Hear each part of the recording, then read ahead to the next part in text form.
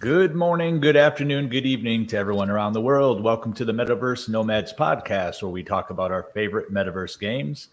Joining me today are my fellow nomads. Jesse, how are you doing today? I am well, man. Excited to be here. We got a great show, and just the whole industry, being GameFi and Metaverse, navigating these crypto storms without too much of tattered sales. It's all exciting. Tattered sales. There's a lot of tattered hearts in the crypto community right now. And Bonafide, how you doing today? Good morning, everybody across the Metaverse. I'm doing well, and similar to what Jesse's saying, no matter what's going on in the short term, if you're here now, we're all going to make it. Very good. Ray, how you doing today, man? You're Besides muted. being on mute or silent. I'm doing great, guys. It's There you great go. to be here with our special guest. And it's very early, so just have patience. Very well. Fancy, how you doing today? They're doing great. Happy to have Chypto here with us. Very good, very good. And I'm Banjo Samurai, and collectively we are the Metaverse Nomads, and we lead a gaming guild called Rome. You can find out how to find us in the description. But most importantly, joining us today is a very special guest, Star Atlas games designer Chypto. Chypto is a key system designer for Star Atlas, and he has his fingers in a little bit of everything over there. Chypto, how you doing today? I'm doing great, guys. I'm excited to be here. I remember a few weeks, maybe several shows ago, I popped in unannounced, and you guys were like, who is this guy? Is he even like part of the team? And then here I am finally on the show. So yeah, it's come full circle. Love to be here and excited to answer all the questions. Well, thanks. And, we had a little bit of, or I did, I should say, had a miscommunication. I thought you were somebody else working for Star Atlas, and I've gone under this impression for about a month now, but glad that you clarified that for us. I guess that goes to show that there's a number of community members that are being drawn into the Star Atlas team, which is fantastic because you already have a passion for what's there, right? Yeah, we've been hiring aggressively, and to be clear, anyone else thinking this, Xcode and I are different people. Yeah. I'm not hosting two accounts, so. That's funny. Well, I'm sure there's a number of people out there hosting two accounts. As they say, the game is already being played. Yeah. So Chypto, tell us a little bit about yourself and how you came to join the Star Atlas team. Sure. So as mentioned, I'm one of the game system designers on Star Atlas. And I joined in October of last year. Before I kind of transitioned towards game system design and crypto, I was a astronautical engineer. I worked for the military. I was in the Air Force, and I have a space background. So I was with the military, with the Air Force. I was building satellites and satellite ground systems. I served for 5 years as an officer, and then I got out and joined the civilian sector, where I continued to build military satellite systems. I did that for about 2 years. And what happened was about 2 years in, I kept, and obviously quarantine and everything was happening. I was reevaluating, well, what exactly do I love doing? And I love space, but I woke up every day and I was excited about crypto. Like I've been in crypto, the community, since 2016. Been an investor, and I've been in crypto Twitter. I'm like following all the news, and I get excited about that. I was getting excited about that every day. So I'm like, I kind of made a mental choice to kind of give it a shot. And I told the company I was working for, hey, I'd like to go and pursue this. And they said, yeah, like we're all for that. If you ever want to come back, we'll welcome you back on the team. So it was like, it was kind of, that risk was kind of mitigated a little bit. I'm like, okay, if this doesn't work out, I can go back and continue to build satellites. But I gave myself a couple months, was searching for a crypto job. I was originally looking at like more traditional crypto finance positions with CeFi and things like that. But then I started digging into the whole gaming and metaverse thing. I was like, this is super cool, and I'm an avid gamer. And I found Star Atlas, and I reached out because they're a space game. Like, hey guys, I have a space background. I love crypto, love games. Like, can I help? And talked to the right people. I ended up talking to Kelsey, and we vibed. And he's like, yeah, someone like you with that passion, we'd love to bring you on the team. And then I talked to Danny and Jacob, and we kind of saw eye to eye on the grand vision, and then they hired me. And since October, it's been a whirlwind. It's been super fun, and I don't dread Mondays anymore. It's amazing. So yeah, that's kind of my background on how I got to where I am now. That's awesome. I have a question with regards to your past life in aerospace. Sure. Has there been anything along that road ever that has steered you in one way or another as to whether you believe there is life out there? Oh, you asked me if in the military. Give us the real alpha. My personal philosophical view is like the space is so expansive, and there's like so many possibilities out there. I think mathematically, like, how can you not think that there's something else out there? Yeah, like that. That has to exist somewhere, right? And in some shape or form. And just because we can't observe it, like light has a travel speed, doesn't mean the light hasn't visited us yet. Or maybe there's some sort of like ONI technology that's cloaking them. Who knows? But yeah, I'm a believer, and there's other things out there. Yeah, I don't know about you. What about you guys? Yeah, I'm a firm I believer. agree. Yeah, the probability of something not is just doesn't make sense. Yeah, I'll believe it when I see it. I'll go as far to say I'm not entirely sure that we haven't been visited, or not entirely sure we haven't been visited yet. I think the possibility is there. I want it to be there. I want that thing to show up in the sky. I'm kind of with you on it, Banjo. I think the chances of something not have visited us already, and the chances of nothing being out there are very slim, right? The truth is out there. That was the media programming us at a young age, Jesse. The truth is out there, right? Mm-hmm. So, Chypto, now that you've got this space background that's real world, it's scientific, and it has a lot of real world application in math and things like that, what future game mechanics do you see being either adjusted or influenced by your experience? So, like, one of the things that I brought up when I was talking to Danny in my interview is there's a lot of interesting things we can put in the game that is based on real science and physics. And one of the ideas I proposed is this concept of Lagrange points. I don't know how familiar you guys are with it, but the recent launch of the James Webb Telescope was sent to the Earth-Sun L2 point. And what a Lagrange point is it's a position in space where gravity is at an equilibrium. So if you think of gravity as like this vector force field, everything balances out at these particular points in space, and satellites and other celestial bodies can just rest there. They don't have to continue to spend a lot of fuel to stay in that one spot. So wouldn't it make sense that in our game we use this concept of Lagrange points to host certain space stations as like refueling spots, and the space station kind of hovers there, and it doesn't have to spend a lot of fuel to maintain that spot. So, and maybe that's a very lucrative kind of parking spot that somebody can rent out. Right. Or very much so. Yeah. So I thought that was neat. But then here's another idea. Well, and this actually happens in real space.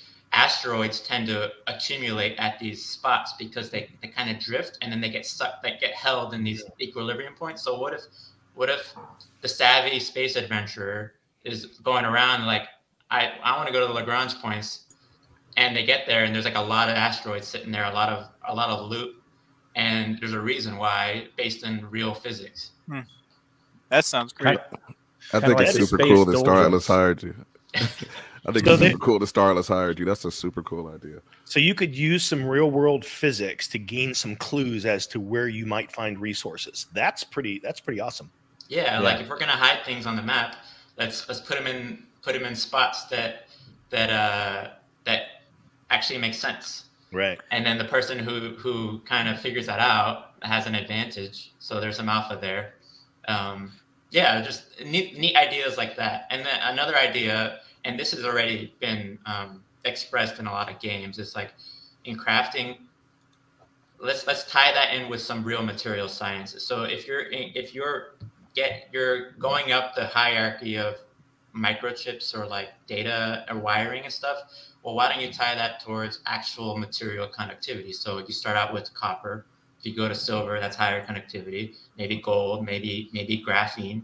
So you kind of go up and up the hierarchy of connectivity, and that gets you better and better electronics. Things like that is like bake that into the game, with still like an element of fantasy. Like there's going to be technologies in the game that we just can't like fathom right now. But there's also some things in the game that I'd like to bake in some realism. So there's like a blend there, and I think that'll be interesting balancing point to work towards. So I think every guild's going to be looking for their own astrophysicist now to know where they need to go, right? Right. The guiding light. That'd be fair. So speaking of guilds, let's just get it out on the table. You're not in a guild at this time, right, Chypto? No, I actually haven't. I've wanted to join guilds, but when I joined the community, it was very early on that I sent out that message to Star Atlas that I got hired. So I actually haven't been following Star Atlas much earlier than October. So it was actually probably around August, September where I discovered them. So I'm not part of a guild, but man, it'd be cool. And it'll be interesting how we establish our kind of company rules associated with that. I think it's in the process, but yeah, I'm not part of a guild. But well, you already have if you want to do well in the game, I feel like you should be. You already have a hashtag here, Chypto, so watch out, bud. So I think it's a good question and a good thing to talk about, because I think there's going to be a lot of people. Well, we already established people who are passionate are going into the development team in one capacity or another. Yeah. And there's, as we've seen in other games, there is opportunities for unethical behavior. So I think a lot of people would love to have a developer in their guild, I'm sure. But what a stressful situation for somebody like you who goes into a guild and now you're on the hook. People are going to expect you to give them the inside scoop. Yeah, that's something we definitely want to avoid, and we don't want to give the impression that our the developers have an unfair advantage in the game, and then they're choosing guilds, and then guilds are getting alpha or leaked content that will help them make more money. Like that, Right. that's a lawsuit waiting to happen. So Yeah. we're going to tread that very lightly, and we already have our HR team thinking about the legal and HR thinking about this. So. Yeah, I've seen this. Yeah. I've seen this work out poorly in different games in the past, and thank God it wasn't real money involved at those times. So I think it's good that you guys are actually taking that seriously and thinking about it. What do you think about the possibility of it being a thing where there's not necessarily a Star Atlas guild, like a developer guild, but more like you guys are spread out amongst all the guilds in a more equal, equitable fashion? I think that. If I had to guess on the path we should take, I think if we do want to, the developers, we want to play the game. I think we should be limited towards playing single player, and maybe there's certain activities that we can't engage in. I'm not sure. I'm speculating here. It'll become more defined and explicit as we get farther along in our development, that this is what the developers can and can't do, and maybe it's actually public our accounts and where we are and what we're doing. That way people can monitor. I like your idea. This guy is just freighting his stuff back and forth, just like an average guy. It'd be nice that we're kind of trying to build on this foundation of transparency with our development. Maybe we should be transparent with how we're playing the game as well. Just my own personal thoughts on that. I like Yeah, that. Makes because sense. if you're creating this big game, of course you're gonna want to be a part of it. And, Yeah. rightfully so. Yeah, there's a lot of projects that are coming out that fall short in this area, and then a lot of the community gets upset very early on before there's even that growth curve, and so it's a shame. Yeah. Do you have any favorite ships in particular? Yeah, so if we're talking about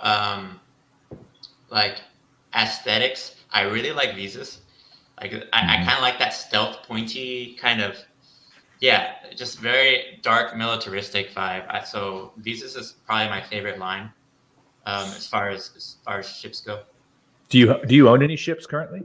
Yeah, no, I own some ships, and I bought that at community prices, just like everybody else.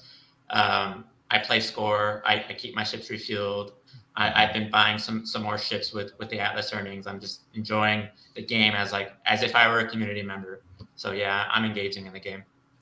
You know, that's an interesting thing. It's kind of like, I understand it's a touchy, it's kind of touchy about how you go about how do staff participate. But the truth is, I want everyone that's on the Star Atlas team to be able to have some way to enjoy it, because it's your passion. It's what brought you there in the first place. So you should have the same opportunities to immerse yourself in the experience for sure. Yeah. Yeah. And if it's when we released score, just like kind of pull on that thread, it was all based on VWAPs. Everybody could calculate the VWAP. It's not like certain ships had a severe advantage versus others. So I think it wasn't quite that gray on how the developers could play. We played just like everybody else. We bought ships that we liked and we were staking them. As the game mechanics become more complex, it'll become more gray, and we'll have to figure out how we tread that line. Mm-hmm. But for now, yeah, we love the ships too. We own some, and we're playing the game too. So before you joined the dev team, did you have a profession that you wanted to play, and is it still the same? I'm not a PvP guy.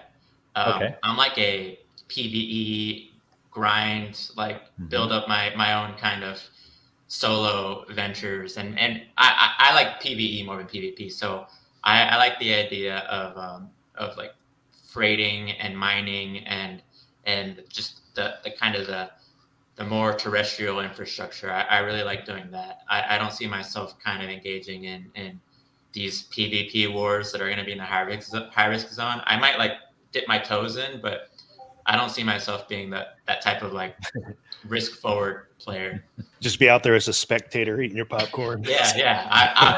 I'll eat that up, but I won't. Well, yeah. To that end, and this is a question that I think a few of us have asked a few different times, and if you don't have the answer, that's fine too. But will there be a way for people to go back and view those battles? So will there be an in-game recording of the battle so people can watch it? I haven't seen us map that particular thing out, but I think that would be, even if it's not us, there's going to be so many ways for community-generated content to get part of our like ecosystem. I wouldn't be surprised if some community member figures out a way to like record all of the mapped interactions and these battles, or maybe there's an actual career in the game of like journalism or space journalism, and record and recount events and submit a daily newsletter on this is what happened in this sector. Like that'd be fun. We don't have to do that. That'd be perfectly great content for the community to develop, and we would love that. So you came into the company. You've got this great experience behind you. You're coming from a position of expertise. Did you see anything when you got onto the team that you knew right away had to be adjusted? Like, oh, that's not going to work. We probably shouldn't go that route, or did you kind of just jump in looking forward? I don't think I found any like red flags or anything that hadn't been thought through thoroughly.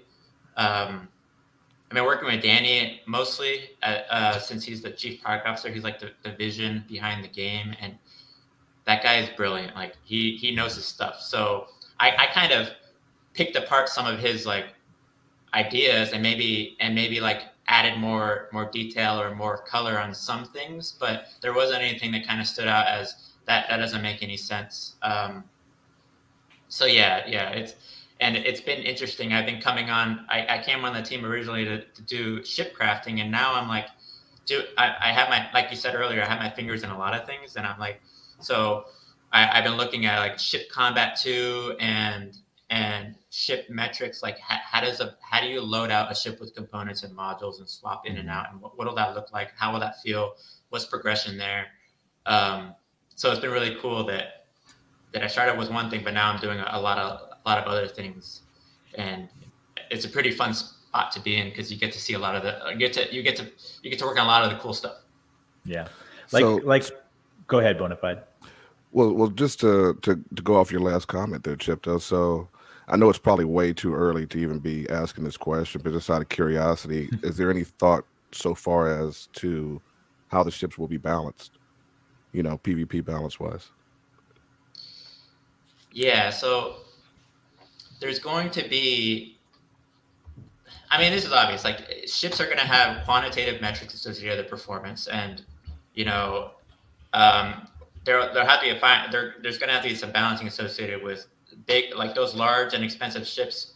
It'd be really annoying if there's some sort of game mechanic where some XX small fighter can like attach to the hull and just wipe you out. So there's going to be some balancing associated with that. And we're also like putting a lot of effort into what the ship combat, what is it going to look like? What can the blockchain support? There, like, if you think about us wanting to do the game, well, no, we're building the game on the blockchain. You're not going to get 60 frame per second latency with current technology. Right. Maybe you can say layer 2 can solve that. Well, it's not that easy, right? So if with that constraint, what is meaningful combat? Is it turn based? Are we gonna just allow clunky latency and just kind of, or slower interactions? You're gonna have to charge up your weapon and then fire it. Like we're thinking through a lot of these questions because there's going to be ship combat. We're just trying to figure out how to build it so that it makes sense and it can be done on the blockchain. And but about ship balancing, yeah, we're gonna do some play testing, and we're gonna have to put a lot of thought into like it's something that happens one versus fleet interactions and just what makes sense, what's fun. Yeah. So it's a typical game, like, you know, probably things will change quite a bit, you know, as the game launches and as we move forward and things of that nature. Yeah. Thank you, Chip. You know, a consideration when it comes to thinking of physics, and I've seen some of this come up in conversation, I believe in Foundation, about the different sizes of the alien species and their relationship to a ship that might be suited for them. There's the other considerations like the rainbow ships that are supposedly going to be a lot more efficient with their use of fuel and travel. You know, will that come into play? Or like the Calico Guardian that has hydroponics on board, does that reduce their food consumption for their missions? And can it actually become a profit center? I mean, like lots of things like that relate to ships that I'm curious about. Yeah, that's the intent. And depending on how you spec out your ship, you can maybe a ship like a fighter ship will have some intrinsic tendency towards having better combat stats, right? But that doesn't mean a player can't swap out some of the combat related things, and spec it out more for some sort of like exploration with a little bit of a flavor of being able to defend themselves in combat. So there's going to be this player driven kind of customization. And as you swap out components and modules for the right things, your ship can get better at other aspects, like I mentioned, exploration or freighting or bounty hunting. Because maybe a bounty hunter you don't want to max out your firepower. You probably want a little bit of stealth, right? Right. But there's a give and take with everything. So that's the intent behind the modular customization of the ships with components and modules. It's how you spec out and make your ship better at one role versus another. Mm-hmm. And the pressure's on, right? Because if you have to rebalance after people have already invested their time and invested their money, now that money's involved, there's going to be people who are a little bit more upset maybe than the average person. Do you guys have those dialogues as far as if we have to rebalance X, it's gonna be a shit show? I mean, is that? Yeah, no, that we're well aware of that concern, and I think our approach is it's kind of we're forced in a position because we're already like public facing and we have real money involved that we have to have these incremental deliveries. But it also affords us the ability to release gameplay with simpler mechanics, balance that, add add complexity, balance that, and it's not as much of a shock when we have to balance things, because it's not like we released the entire complexity of the game fully polished and then we're having to change things. It's like we can do these step functions and balance it as we go, and it'll help address or mitigate that concern. Awesome. So you mentioned briefly the lore. How much of the lore is there currently, and how much are you writing as you go? You said Buntius was writing it as he goes. Are you in a position where you can talk about maybe something within the lore that you're really excited about? Yeah, so the lore is, Danny's got the context of the game. Like, he has a timeline. We know where we are in the timeline, and we know where we're going. We know about the different races. We know about a bit about their identity and the factions. But it's still early. There's like the whole skeleton of the roadmap, and now we're like diving into the details, and Danny's been working a lot of that. We've hired writers and other content developers to help kind of flesh that out, and there's some exciting things that we have planned. But yeah, I would say the lore is broadly defined, and now we're getting into the details.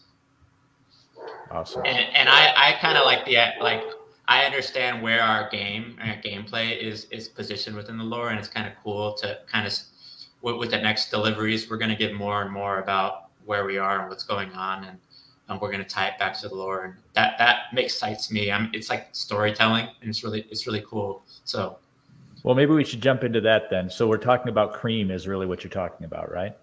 Yeah. And for the people who may not be as in tune with Cream, a few sentences from your perspective of what Cream is and what you hope to accomplish with it when it launches.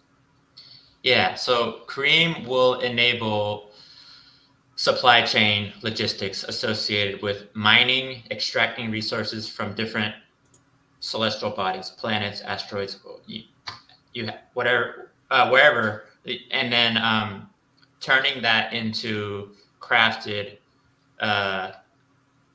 assets. So players will start to be able to make components, modules, even start building their own ships, which is exciting, because then the whole economy goes closed loop. So right now it's open loop. We inject the ships, and players purchase those, but what we really want is players to build the ships themselves and then sell them to other players, and it becomes this closed loop economy with a little bit of injection of Atlas to kind of stimulate and inflate a little bit so that new players can come in, because we want the game to be affordable to enter and play and engage with the players, and if like Atlas goes to $30, that kind of inhibits that process. So that there's a little bit of injecting new capital to allow for more players to come in too. Cream,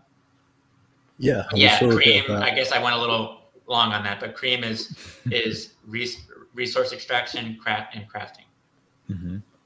Yeah, we saw a bit of that new cash being injected this week with the Thimble Air Bike. Very cool new ship, and looking forward to the next ones coming. Yeah, I really like the Thimble aesthetics. It's got that like grungy mechanical look. Sure. I'm excited for us to release more Thimbles. It's going to be exciting. That thing is a rocket with a seat on it. Yeah, I love all the dials and screens on it. Definite mad scientist vibes. Do the physics work out with this bike? How does that work? But hey, it's bordering on the fantasy, but it works out. I mean, the thrust is coming out one side, and you're going in the other way, the other direction. Right. The thrust vector is aligned with the center of mass, so it makes sense. All right, cool. So I've got another question for you, Chypto. Yeah. Has Meta already won the war? Written on the cargo container. That's hilarious. Is that post or pre-Meta? Facebook changing their rebranding. Right. That's great. Cool. So So to that end, Chypto, in that picture, we saw the cargo ship there. When we see these concept art pictures, can we anticipate that these are other ships that might show up, or are they just an artist's rendition? Honestly, like I think some of the concept art is artist rendition. It doesn't necessarily imply that everything in the background is gameplay. Like, but there are some Easter eggs in the backgrounds of these things, and I'll leave that up to speculation, interpretation. Everyone's going to be digging through ArtStation today after that comment, right? I think one of those Easter eggs is that female was a former employee of Facebook, and now she's just riding her thimble, unemployed as robots took over. Exactly. Spot on. So, in relation to Cream, Chypto, I think we've got an abstract understanding of what it's going to look like for resource generation. Are you able to give a little bit more clear picture? I mean, do we stake a ship and it generates so much iron, or what is it going to look like, and how are we going to extract the resources, if you can say? I mean, however a player gets access to a land plot, be it whether it's exploration or buys it from another player, they will have to stake a land claim on that plot, and then they have access to the extracting the resources within that land plot, right? So, and to continue to operate on that land, you're going to be paying, because you're in faction space, you're going to be paying rent associated with operating on that plot. So there's going to be a bit of an upkeep cost, but you'll be able to place down structures or construct structures on that plot. That's a power plant right there. And those structures will essentially allow you to extract resources, almost like you're extracting Atlas via ship staking. It's going to be a similar concept where you'll be able to extract just physical ore from the planet. And then that ore will get turned into, different metals and different technologies that will help build out eventually these ships. So it's pretty simple, but it'll be a very satisfying game loop. And some of the complexity will be the peer-to-peer markets. Like some players will be looking and see some dislocations in the market and like, that thing's way overpriced, or there's a lot of demand for that and I don't have supply. I'll go fill that. Or maybe I hold on to my certain resource because there's a lot of supply in the market now, but if I wait and list it when some of the supply has been diminished, then I can get a better price. So there's gonna be a lot of complexity just in operating within the marketplace. So even if mining is simple, it's not necessarily simple getting the best bang for your buck on selling and buying things. And I don't know how many of you played RuneScape, and I played WoW too, where there's a whole gameplay loop that people just dedicate a lot of their time to the marketplace. Yeah. Right. Yeah. So this will be the first time that we really have players broadly interacting with other players. And will the resources live on chain, or are they going to be off chain? On chain. On chain. That's a lot of transactions. I mean, is every one resource its own transaction on the ledger? Well, I mean, there might be certain game interactions that don't necessarily have to be on-chain transactions, but just like every ship exists on the chain, every resource will exist on the chain in some form or fashion, right? Wow. And will the planets be specific to one resource? Will you have to stake on an iron planet and then a lithium planet, or will you be able to get a variety of resources from one planet? Planets should have multiple resources. Okay. I don't think it makes sense for them to be like homogeneous. Maybe there's some particular asteroid that's like just pure iron, but a planet will be heterogeneous and have multiple things. And will players be able to level up their claims at this time, or is that a future iteration? Not ready to share exactly how your land claim progresses, because we're fine tuning some of those mechanics right now. But over time, there will be some sort of progression and expansion of your land claims that players can like aspire to. And are you guys, without giving details, are you ascribing time or time and money to those upgrades? Both, right? So both. Okay. We want to reward the players that engage in the game, consistently and put time into it. but there will be an element of coming in and spending some money, and you can progress faster because maybe you bought from the marketplace the iron it takes to build this building rather than having to mine it yourself. I think that's okay, because players are also want to have markets for selling the things that they've mined, right? So that the demand will come from some people who want to, build faster or just buy the resources quickly. We have a question from the chat here, if you can answer it. How long do you think from the start of Cream do you anticipate the first ship being put on the market?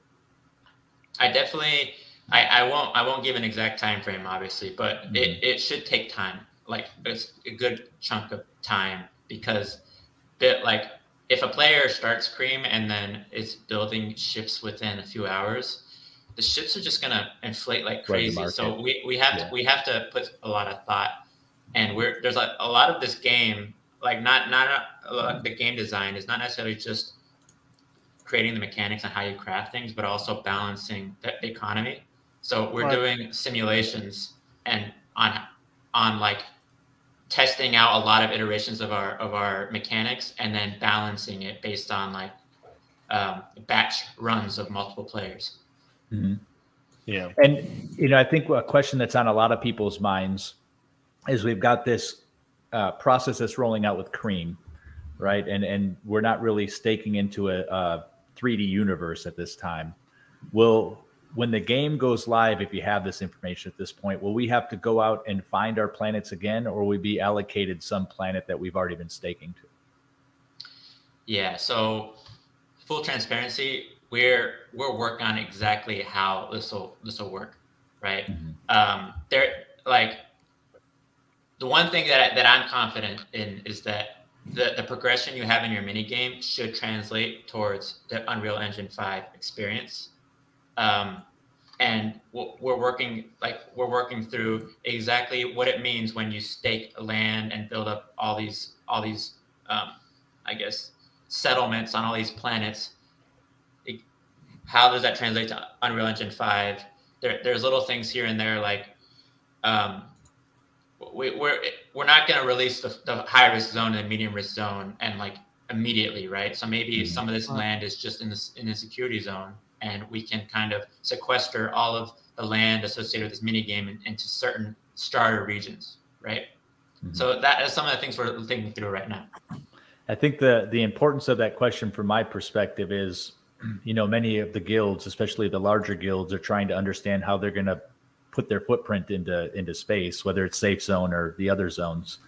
And if current decisions have an impact on future decisions that we just don't know about, that could create some tension down the line, right? We want our guilds members to be close, not spread out across the universe. Yeah, I remember Funcracker posed this exact question multiple times to me. It's like, we don't want to engage in all these land purchases, but then the game comes out and our guild members are all over the place and we actually can't cooperate that well. It's like friction because we had no choice in where we placed our land. So well aware of this concern, and like our intent is to not have that problem when we do transition to Unreal Engine 5. Fantastic. So you came on board to be a part of the shipbuilding piece, and I know they've announced, I think, 51 ships. Where are you in that process? Do you have your fingers on every ship, or are you more at a high level and then the designers go and design? So Danny and some of our other team members, they manage the art pipeline. I'm not really involved in that. And so a lot of it is conceptualization, design language, getting the right metrics, because we also have to think about, well, the interiors of these ships are going to be navigated by these player sizes. So there's a lot of thought that goes there that I'm not involved in. The part that I am involved with is when we're ready to list these things to the marketplace and defining the loadout. Danny and I work together to define that. So when you just had a well, I don't want to call it a glitch, but there was a concern in the community about loadouts with the air bike, right? Can you explain what happened? Yeah, so when we originally posted the air bike, we had a 0 for the missile bay and the weapons hardpoint, and understandably, like, the community was like, well, what does that mean, right? It's confusing. What it was, and we removed that because we're just trying to, we want to limit the confusion. It doesn't impact gameplay right now. But what it was we wanted to imply that when you manufacture the ship in the future, those other component slots will be optional. You can manufacture the thimble without those attached, but later on you can unlock the ability to attach those components. And when you're, one of the things, sorry, one last point was that to lower the price point associated with that, we also removed the weaponry. And say if you attach the weapons, or it would be up to like a $20, $25 ship, most likely. right. So you're saying there's going to be a base price, sorry, Banjo, for whatever weapon that would have been on there? So if it's $5, because now I'm just thinking, like, so that's $5 if you jump, unless $20 wasn't the actual price. But what does that look like as far as like the price ranges for weapons? Yeah, I don't necessarily think we have internally, we don't have metrics associated with this is the price of every component and module, because a lot of that is going to be community driven. Sure. But we did intentionally lower the price point of the thimble and got rid of the weapons, and now it's like a budget ship. But players, through progression, will be able to unlock the ability to add the weapons to their thimble air bikes. Nice. And with Cream, so we've talked about crafting ships. Are we going to be crafting components and modules as well then? Yeah. Oh, that's fantastic. And you know, another common question that shows up in the chats is, will there be a fail rate on building? You know, can you fail a ship? I don't like that mechanic. Do you guys like that mechanic? Well, I don't. Yeah, what do you guys think? Either. Yeah, so I'm thinking on the R&D side of things. So there might be something additionally that you have to do because something fell through the cracks or wasn't able to be constructed right the first time, which would potentially take more from you, whether it's, you know, Atlas to buy the extra component, or time to then go search to bring that part back, or more resources to refine. So it's not like you're going to hit the jackpot and get a legendary weapon to put on your thimble. It's not like that RNG, but I think because if we're talking about this being reality on some level, where the physics come into play, which is people make mistakes. So depending on if you did have all the correct ingredients to make this weapon module, let's say if it was that, there could be a percent chance where you're going to need to do a little bit more, where put more time in, I guess. But I don't see pass fail as making sense, because again, if you're in the process of creating something, you may like, oh crap, I screwed this up, so I need more of this resource. So maybe the resources that go into the blueprint have flex, and if it worked out great, then it's really efficient. But then if you're also not very skilled at it, maybe that comes into play, whatever your skill is in this process as an engineer, perhaps. So you might use less resources for crafting that, but a complete fail to where everything's gone, that wouldn't make sense. Yeah, I've seen where there's that element of you can save reagents, like you have a percent chance of saving some reagents, which I think it would be nice as you increase your manufacturing skill. I'm concerned and I don't think this was the intent, but if you're crafting a ship and you're putting $100 of supplies into it and it fails, and a player just loses $100, I don't think that's fun. Like, maybe they had to pump in $2 more and fix the defect or something. But I'd have to put thought into if that would be a mechanic that would be worth investigating. I do think about, like, I played Elder Scrolls Online where you're upgrading armor, and you have to put in the upgrade reagents. And if you put fewer than required for 100% success chance, then it fails. But players are gambling, like, maybe I can save some of this upgrade reagent and gamble on an 80% success chance. But there's no real money tied to that. Now we're talking about real money. And if players are gambling, they're crafting, that might be a bit of a gray area. Right? Yeah, and it might not sit well with the majority of people if they thought it was going to be $100, and now it's $102. Even though it's only $2, they're just going to be like, "What? This is a sink. This is like an endless." Yeah. Every time I craft, I'm potentially going to have to pay up to $1 to $20. Or that kind of makes sense. I mean, no matter what you're building, if you're trying to restore a car or something like that, there's going to be unknown expenses, and sometimes, hey, this is the wrong part, I got to pay more. So I can see that working. Just buy a house, you find all kinds of unplanned expenses.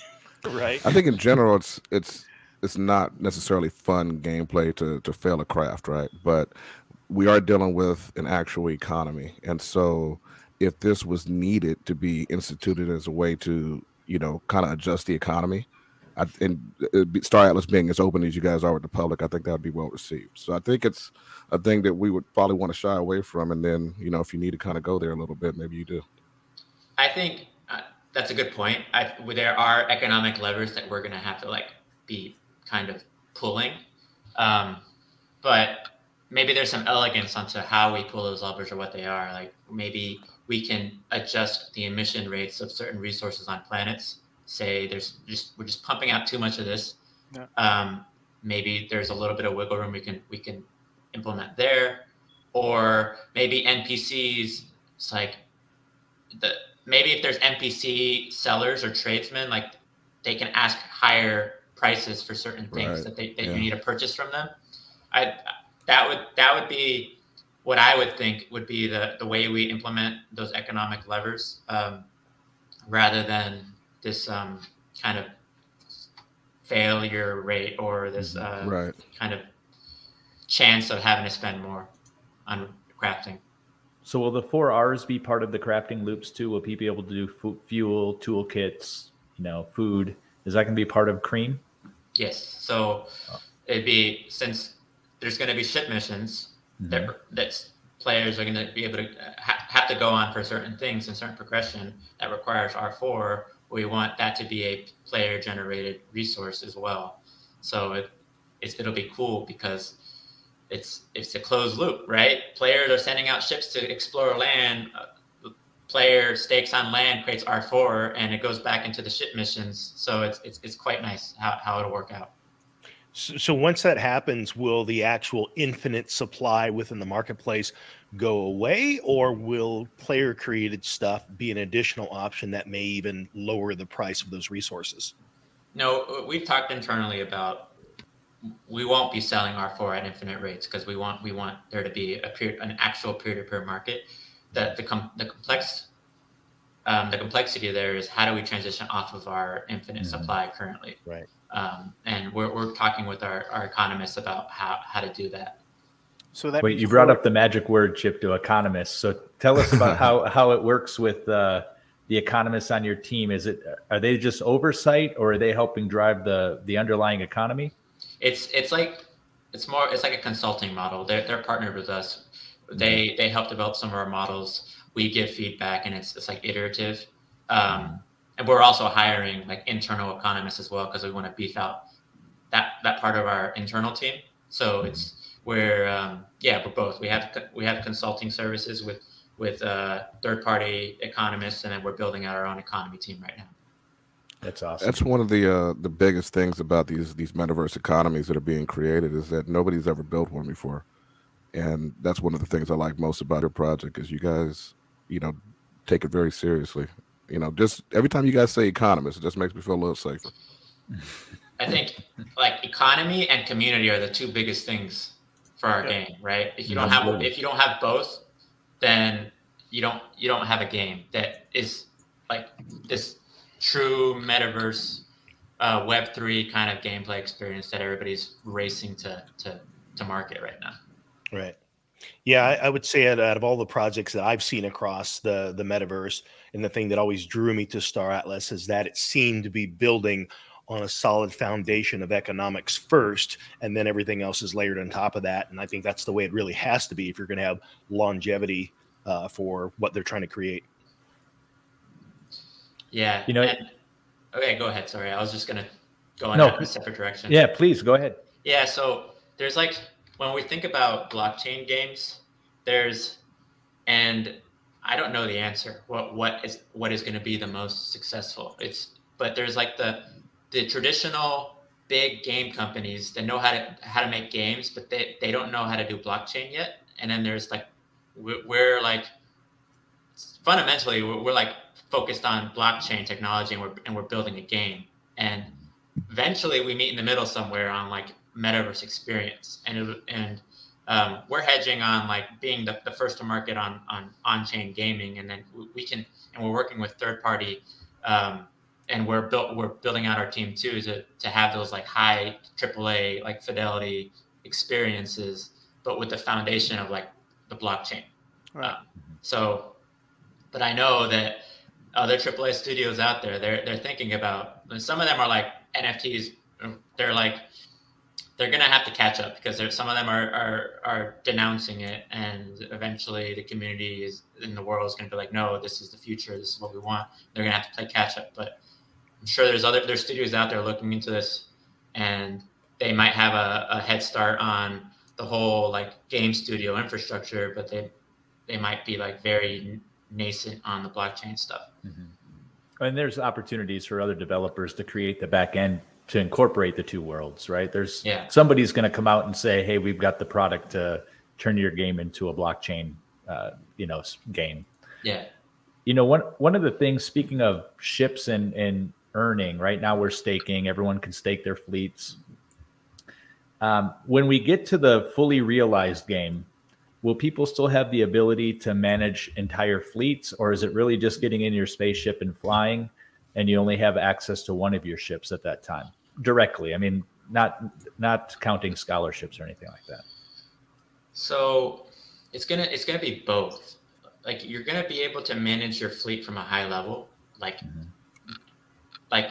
merge a bunch of ships together into one group and then task them. But then a player will also be able to jump into their one physical ship and do more first-person type interactions and have some sort of benefit associated with that. It'll be both. And I think, I've communicated this in the past, that the higher level third-person interactions are going to dominate initially, because the blockchain limitations, it makes more sense to have RTS type interactions. But that doesn't mean we're not working towards those first-person gameplay loops. Like, that's actually one of our priorities. Danny's always talking about how we want players to jump into a ship and engage with a certain crew station and like do first-person interactions, and there'd be a reason for players to do that.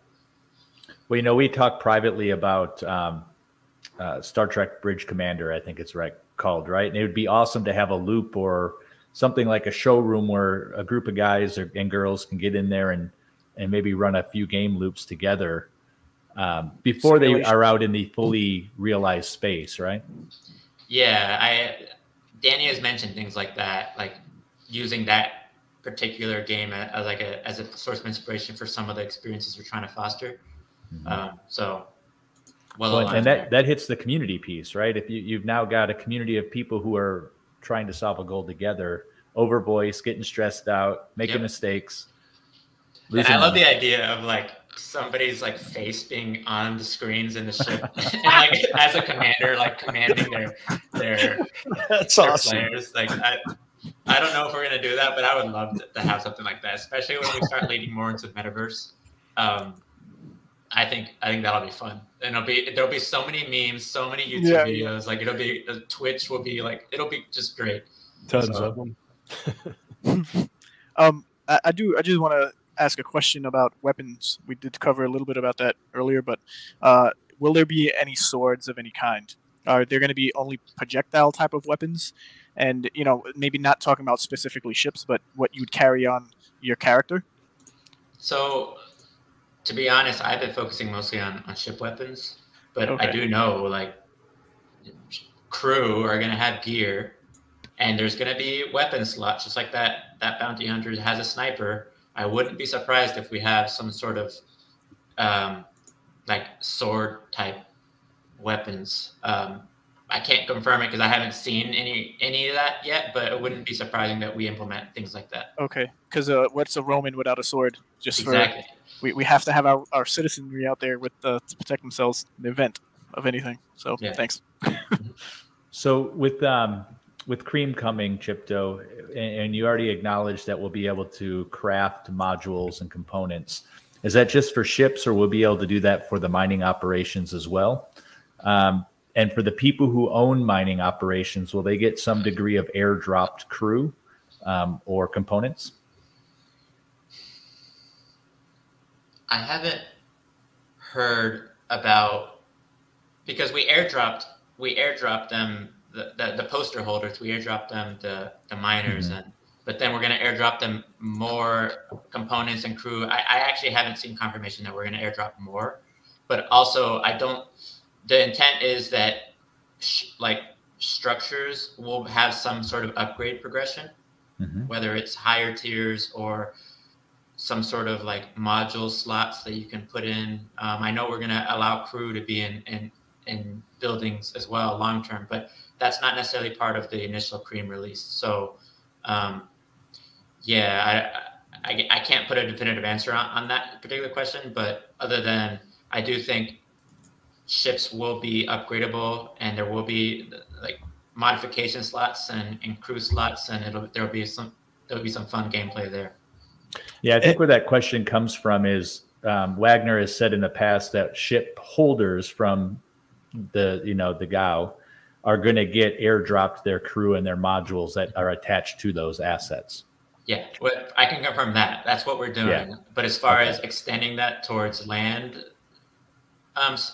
structures and space stations and stuff, I haven't heard any chatter about us airdropping things associated with that.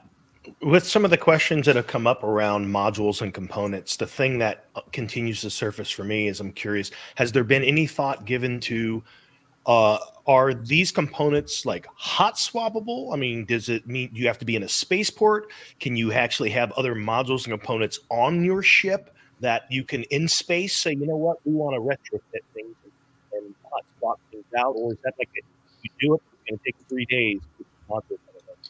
Pretty sure you'll have to be in a shipyard or a hangar to swap out components and modules. Makes sense. Yeah. Yeah. That doesn't mean you can't have components and modules in your cargo, but you have to swap them. Like you need to be docked and like intentionally swap it out. It won't be hot swaps in space.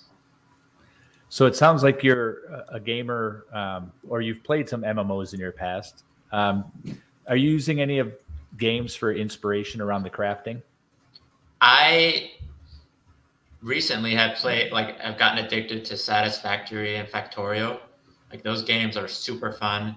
And I love the progression. Like Satisfactory has a lot of material sciences behind some of the progression. Like you think about it, a lot of it makes sense. You know, there's an element of suspension of disbelief on some of this stuff, but I really like how clean their crafting progression is. And using those games as inspiration. I also like the crafting system in No Man's Sky personally. Yeah. Like it's got like it's a nice blend of chemistry and sci-fi. Like I really like that, and I think that's another source of inspiration for us. So yeah, those are some of the games I'm looking at.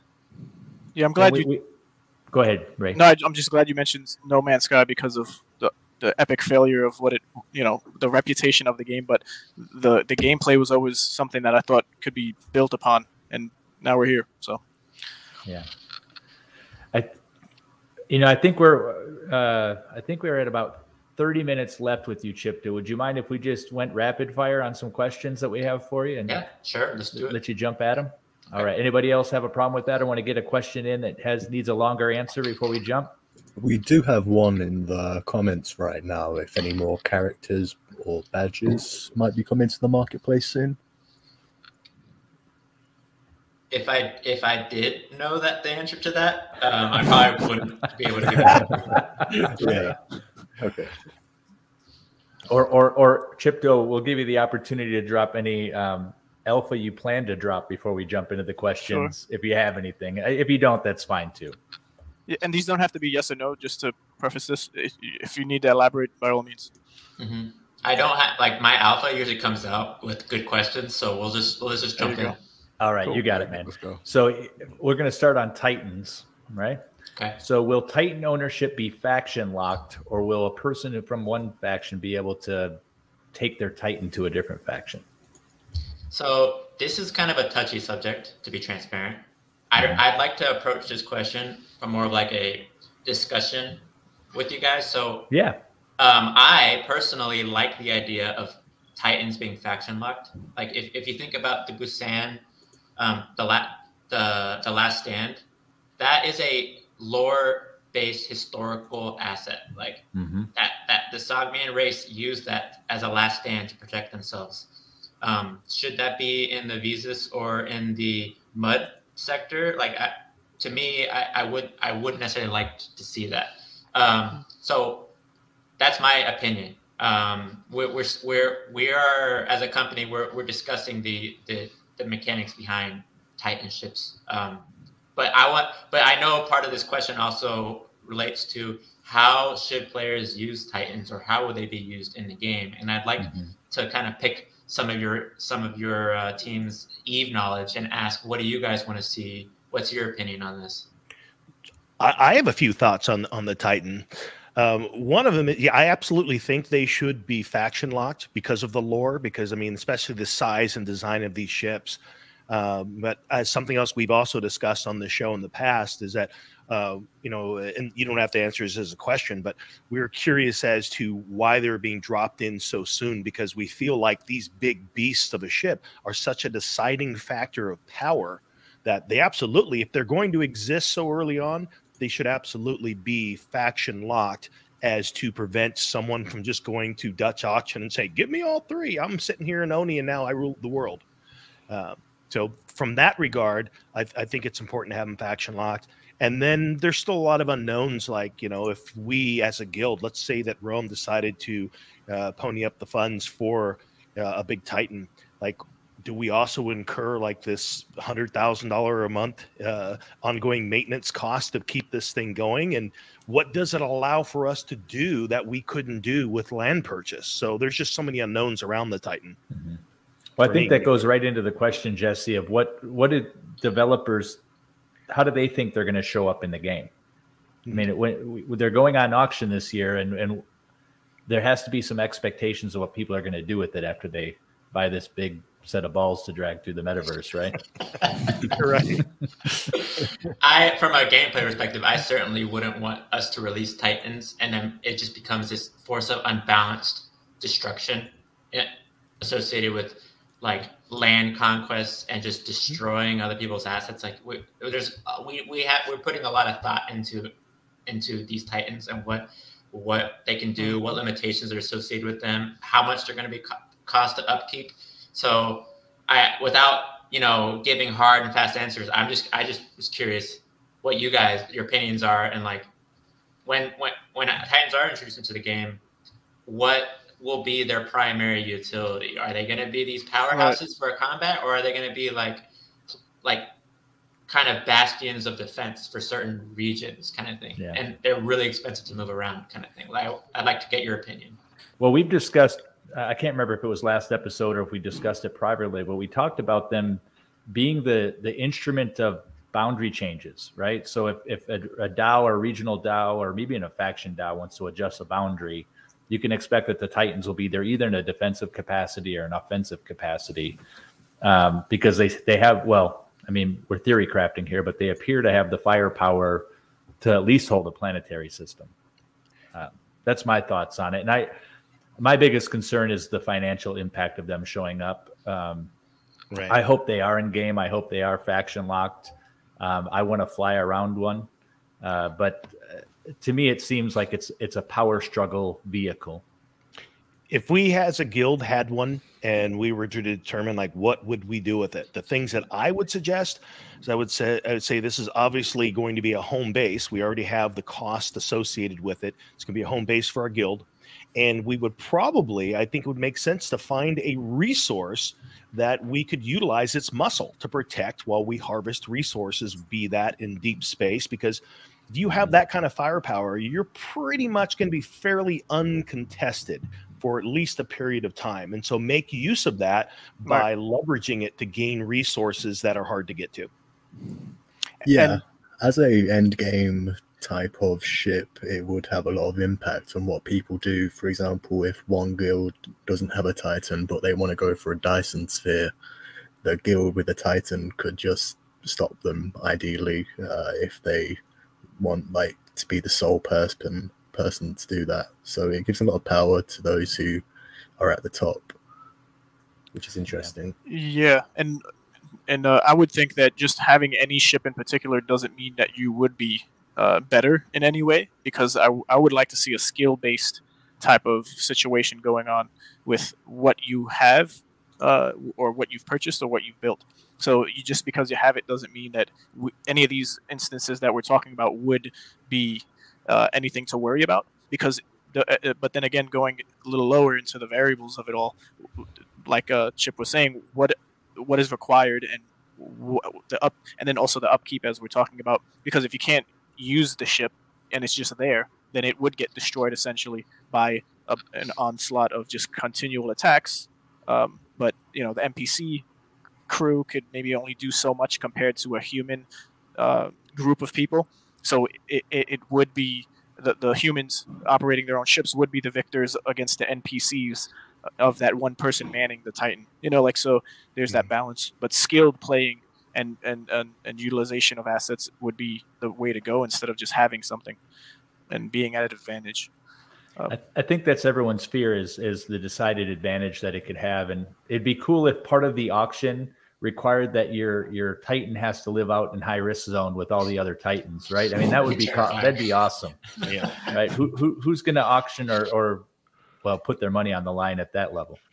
That raises the question, because there's a very important thing that guilds that have ships as resources need to at some point understand, and that is, what is the firepower required to contest a Titan, to contest a C11, to contest a tree arrow?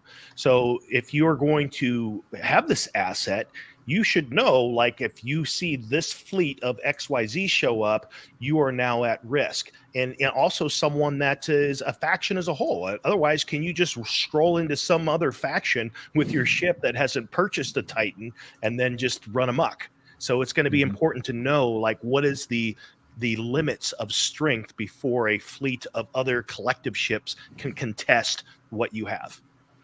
I think the biggest question with that, what you just said, Jesse, is that nobody's going to really know for quite a while, after the game launch, what those mechanics are going to be, right?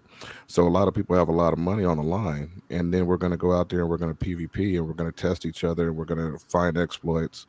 And, the people who are in there early, some of those people are going to get hurt a little bit, so that's something that, everybody needs to be aware of. That would be like sad but not funny, and kind of funny at the same time, if like 3 days after someone buys a Titan, everyone just wrecked them and that Titan's gone. Oh man, it would be terrible. Yeah, and I tend to think that just going back to the Titan bit, I tend to think that Titan should be more defensive and less offensive in capability, just for that reason. I think it should be rather hard to destroy one. I think you should be able to move with Titan and it kind of dominate a space, but at the same time going around and planet killing and things like that, that's kind of dangerous. Well, it seems like a good first start, maybe the first year or two, is they live in safe space, right? They're not anything that can really kill you. You can't kill it. It's just a fixture and maybe feeds the lore of the metaverse before they start allowing it out into medium space and high risk space where it has some greater impact on the game. Personally speaking, I think that is a good approach, because you kind of, if you just throw them in there and let people go at it immediately, and without having some sort of kind of trial period with PvP on a smaller scale, you're just asking for trouble. I think there's just a lot of unknowns we're going to have. So think the assets like that, I think it'll make sense for them to be, and this, I'm not speaking like this is how it's going to be. I would think that they would be more defensive in nature at the beginning. They would be I almost think of them as mega structures that can move a little bit. Right. Because they're going to be mega structures that, you build up this planetary star system, you get a Dyson sphere, you get some other, mega structure. There's going to be some upkeep costs associated with that, but it'll be lucrative from another standpoint as well. As it'll provide a lot of benefits. So maybe these Titans are kind of like mega structures that can move. Well, you brought up megastructures, and I think that's another ambiguous topic that hasn't really been fleshed out in town halls. Things like Dyson spheres. Do you guys have a timeline? Like 2 years after we're live, we see our first Dyson sphere, or what? Because they are in other games. That type of project is instrumental to travel across the metaverse, right? Do you guys see a timeline for motherships and Dyson spheres before the launch of the game, or will it come afterwards? I'd say that those mechanics come online around the time that we do location locked gameplay, where you're physically moving in space, physically taking territory on a 3D map.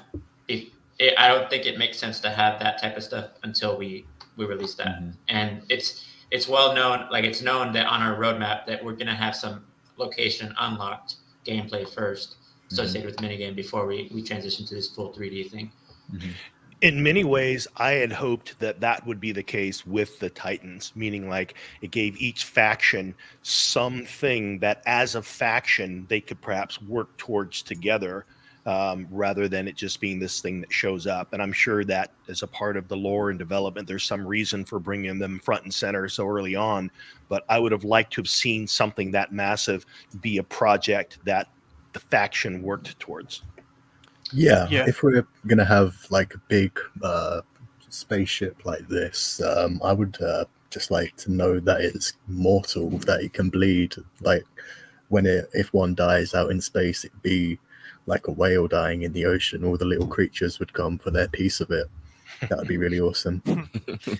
And yeah, I think that would be great. And then also, I was just thinking as we were talking that there should, I would like if there was a human requirement for any of one of these Titans to even move. So it has the potential of moving, but there needs to be some like group or guild activity that you meet a threshold or you check off certain achievements where then you can possibly use it for anything, offense, defense, attack, or whatnot, not just from building it and then now you have it and you can operate and shoot and move and take it where you want to go within your faction if it's faction bound.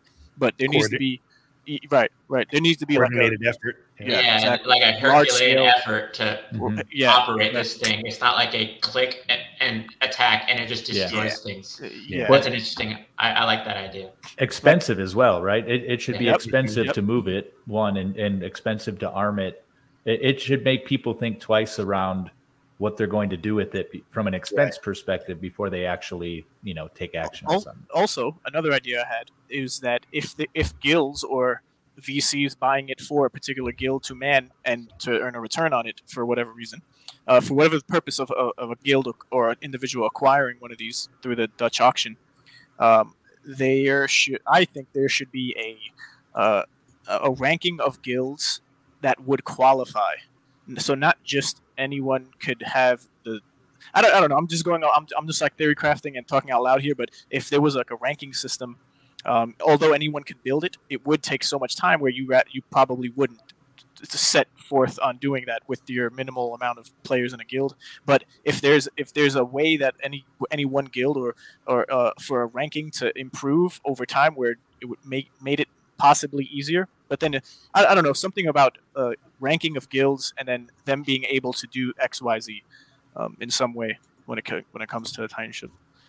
Well, like here's an idea, and we're just theory crafting now. So maybe some of you guys have played Stellaris, where to get certain assets or certain things in the game, you need to upgrade your starport or star base, and so maybe to even craft a Titan, your guild needs to own the star system and build up the infrastructure, and maybe you need a mega structure alone to even craft the Titanship, right? Like this giant shipyard. That it takes just a Herculean effort just to get to that point, and then somebody needs to have the blueprint, which will be an effort in and of itself, and then all the resources to build it, and it might take a while for this thing to be built. Like people will be watching it. Take this, like start from a skeleton and over months, be built. I think that would be really cool. Also, and that makes it this thing that now is created from people who are actively engaged in the gameplay process. For it to even be able to bear fruit. Sorry, Jess. I thought you finished when you were talking, but I did mention in a previous episode that before a Dutch auction of anything this year for Titans come out, there should be an effort amongst the community to work towards building one out once we have cream and we're able to harvest and acquire resources. So it's not just bam, someone bought it, but there's a productive effort amongst guilds that would foster more engagement and more activity in the market, and to build out the economy, I guess, in that way.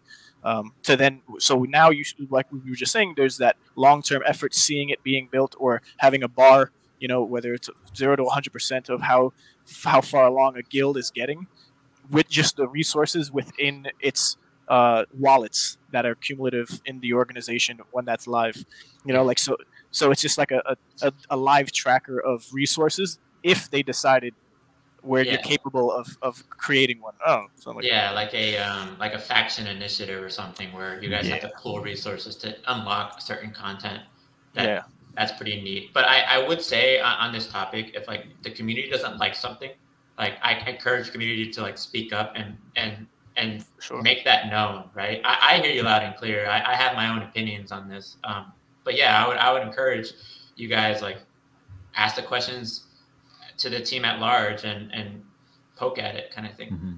I like this idea on the screen here. I think that's a great idea. I'd like to see it sold as a blueprint. That way there's still a mechanic involved where it's being built out, and it's not this thing that becomes immediately disruptive to both gameplay and the economy.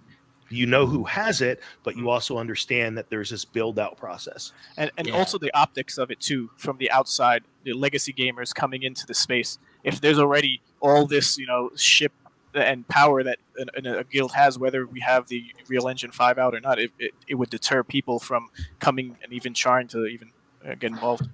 Yeah. Personally, it never occurred to me that the Titans would be sold. I always kind of figured that they would be crafted. So I definitely agree with Ronald there on that one. And then Monty made an interesting comment earlier about human crew only. I don't necessarily agree with the idea of you have to have all humans playing a ship of that size, but I know we've talked in the past about there being an advantage to having more human players versus NPCs. Perhaps there's a percentage, like you have to have so many humans to be able to operate a Titan, just to kind of balance it out a little bit to where it has to be a bigger communal or guild effort. That's a cool idea. I do like it, that there's a minimum like human interaction required to do certain things. Otherwise, could you imagine like one person and his NPC crews just cruising around in the Titan? It's just Elon or Gates driving around their Titan, right? Yeah. I mean, there are people out there that have that kind of money though, where they could kind of fracture a game. I mean, I've seen it in the past with some of the like more sandboxy type games where people were able to buy certain things and pay to win and dominate. Yeah, I definitely wouldn't want to see as it happened in EVE Online when the Titans were introduced. It was like such a gargantuous achievement to get one, and then it became commonplace now with every war. It's just like that's the #1 ship in mass that you just see with like lasers, and it's like kind of gets ridiculous. Yeah.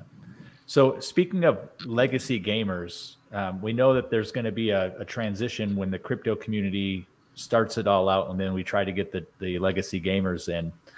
How complex do we anticipate flight being, especially combat flight, right? So we've got different examples of games that we can pull from, and some are very basic where you just point and click and kind of move around, and some have you all the way down to moving power around to different systems in your ship.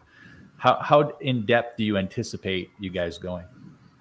So I've spoken near term, it's going to be like an RTS, but I have heard Danny mention that like he likes the feel of Star Citizen's flight, and that could be a source of inspiration for us. So that's as best as I can answer it right now, as far as like maybe a long-term goal for us. Yeah. I think a lot of people are starting to learn what it means to fly with the joystick versus a keyboard. It in some of those games, it absolutely requires a level of skill that keyboard warriors don't have right now. It's a joystick game, and I'm just curious. I haven't played Star Citizen, so I don't know. But is it keyboard or joystick? It's I think it lends itself towards keyboard, and I've only watched players play it like Twitch streaming, so I think it's both. Got it. Yeah, when the racing gameplay loop enters at whatever point, I would hope that at some point it becomes very tactile and joystick oriented. That would make the racing a lot more fun, not just from the aspect of the person in the seat racing, but also the spectators and all the speculation and all the other things that will go into that sort of thing. Yeah, like some of the thoughts are some of those kind of real-time interactions, they don't necessarily occur on chain. Like you go into this kind of instance, duke it out, and then the result gets posted or broadcast on chain, right? So we could potentially do that with combat. We could do that with racing. I think that there will be some like technology and designing around the limitations associated with things like that. You mentioned racing. Sorry, Benjamin, did you want to move on? No, go ahead, man. Yeah, so when it comes to racing, there's games like Pegaxi and the type of games where it could be a 2D. You see your ship kind of moving along your screen against others, and then like, is there any type of where are you guys maybe in the development stage of that, and do you have a significant role in what the racing aspect of the game is going to look like? We have racing on our timeline, and it's part of like our intended feature release, but we haven't been developing that out yet. Sounds good. So one of the things that was brought up, or at least alluded to, is that Cream might include faction NPCs. Is that accurate? Like getting quests from NPCs? Yeah. There'll be NPCs with give quests. And will we start building loyalty at that time? Will it start driving the loyalty that we've seen in some of the ship documents that have come out recently? When the dependency on ship crafting and a lot of crafting does depend on the loyalty system. So those will be like, there'll be a dependency there. When that gameplay comes out, there will be ship loyalty associated with it. And is there a way for, let's say, an ONI person to gain loyalty in Cream, the initial version of Cream, with other factions, or will it only be interfaction? So whatever ONI has access to based on the aligned company document, that'll be the initial like exposure to what they can build. And then faction passes get implemented. And if you want to unlock more access, that'll be the mechanism for doing so. But like, I do think that even if you buy the faction passes, like it's still going to be an effort to like unlock all those blueprints, and you might be at a disadvantage because your faction doesn't have access to all the resources or as high abundance of the resources that are required for those blueprints. So it's like, great, you have access now. Now you're going to be buying that at a premium, the resources at a premium off the marketplace to build those ships. Whereas the factions that's their native companies, it'll be easier for them. And is loyalty one direction? So, for example, if I can gain loyalty with everybody, or can I lose loyalty with working with one faction against another? So, the bi-directional loyalty stuff, that's more like there's loyalty associated with getting blueprints, and then there's like faction standing kind of thing. I think those are slightly divorced, right? Okay. So I do think maybe there's faction standing, especially when you start doing the risk zone, banished faction type stuff that can go in multiple directions. But I don't think you accumulating points with peers would impact your standing or your loyalty points with like Calico or another manufacturer, right? Yeah. Well, I mean, if you think about it, there is a way you could get into that, because I'm sure like the Ecos people are not happy to be working with people who support peers, right? I mean, that you've got somebody who's, I guess, peaceniks through bombing, but then against somebody who might be more military minded. It seems to me down the line there's an opportunity to put that in place somehow. I agree. I think the interesting dynamics will be with the banished factions, and that'll be where like, I don't want to talk too much on that because that's risk zone kind of fun gameplay that we're keeping in our back pocket for now. Don't want to ruin some of the awe associated with experiencing it for the first time. But that's where a lot of the interesting stuff will play out. I don't think the inter-faction and the like faction native manufacturers are going to be the ones that have these complex rep dynamics. Well, you called them banished factions. So that's a little bit of an alpha, I think. Oh no, they've been. I don't think I'm the first person to say that, but that's what we have them named as. They're the banished factions. Cool. Yeah, outliers. They're not a part of the main sector for sure. With the ships and the blueprints, one thing that comes to mind for me is like it would be interesting to have blueprints for ships that are provided as a loyalty. So in other words, if I'm a ship manufacturer and I'm like building any one ship that I can get a blueprint, get my hands on, that's a little bit different than if I'm trying to get a blueprint. I only manufacture these ships. So therefore I have some loyalty to this ship line. And so therefore I get access to these blueprints that are specific to this ship line because of my loyalty. Yeah. And I personally, so here's the alpha I'll drop, right? About this, because it's been on my mind a lot. With blueprints, I'm leaning into the idea that, say you unlock a specific ship blueprint, that blueprint itself has a progression associated with it. So it's not just one and done by the blueprint, and now you build the X4. It's like, well, you can keep investing into that blueprint, and it gets better over time. I think that'll be really interesting. So that way, some people specialize in this one ship, not necessarily just a manufacturing line, but a specific blueprint. And then I don't think we've talked much about this, but blueprints aren't only ships. There's blueprints for other things in the game. Modules, components. Yeah, things like that. So when it comes to blueprints, is there going to be percentage chances of you getting it, or is it required after you've done a certain action? Is there going to be a mixture of both, or randomized asteroid harvesting blueprint? Wow, I got one.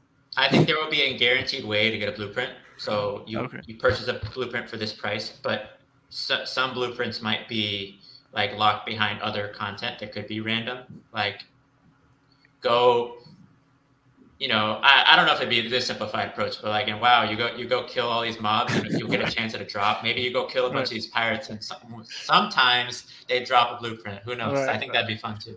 Yeah, because I'm thinking maybe there's blueprints you can only get through storyline, through an adventure mode storyline that would also help you in your PvP, because now you have the intersection of people who just care about PvP having to do PvE, and then PvE needing to go out there to progress within the adventure mode if they never wanted to, because you have a lot of people on the side like yourself, may possibly, if you're not that PvP type of guy, but you want to, and you're that hardcore adventure guy, it's going to be like you can't really enjoy adventure that much, because you'll still be able to complete it maybe, but you're not going to have that full experience of adventure if you don't dabble in the second or third zone. Some solid PvE incentives to get some blueprint that's required to you to fulfill the full walkthrough or playthrough of the adventure. Well, I'm already aware of one ship that we're keeping for like content unlock. Cool. And I love this ship, so like I'm excited for when players discover it. Can you give us the first letter of the name of the ship? Can you give a color of the ship?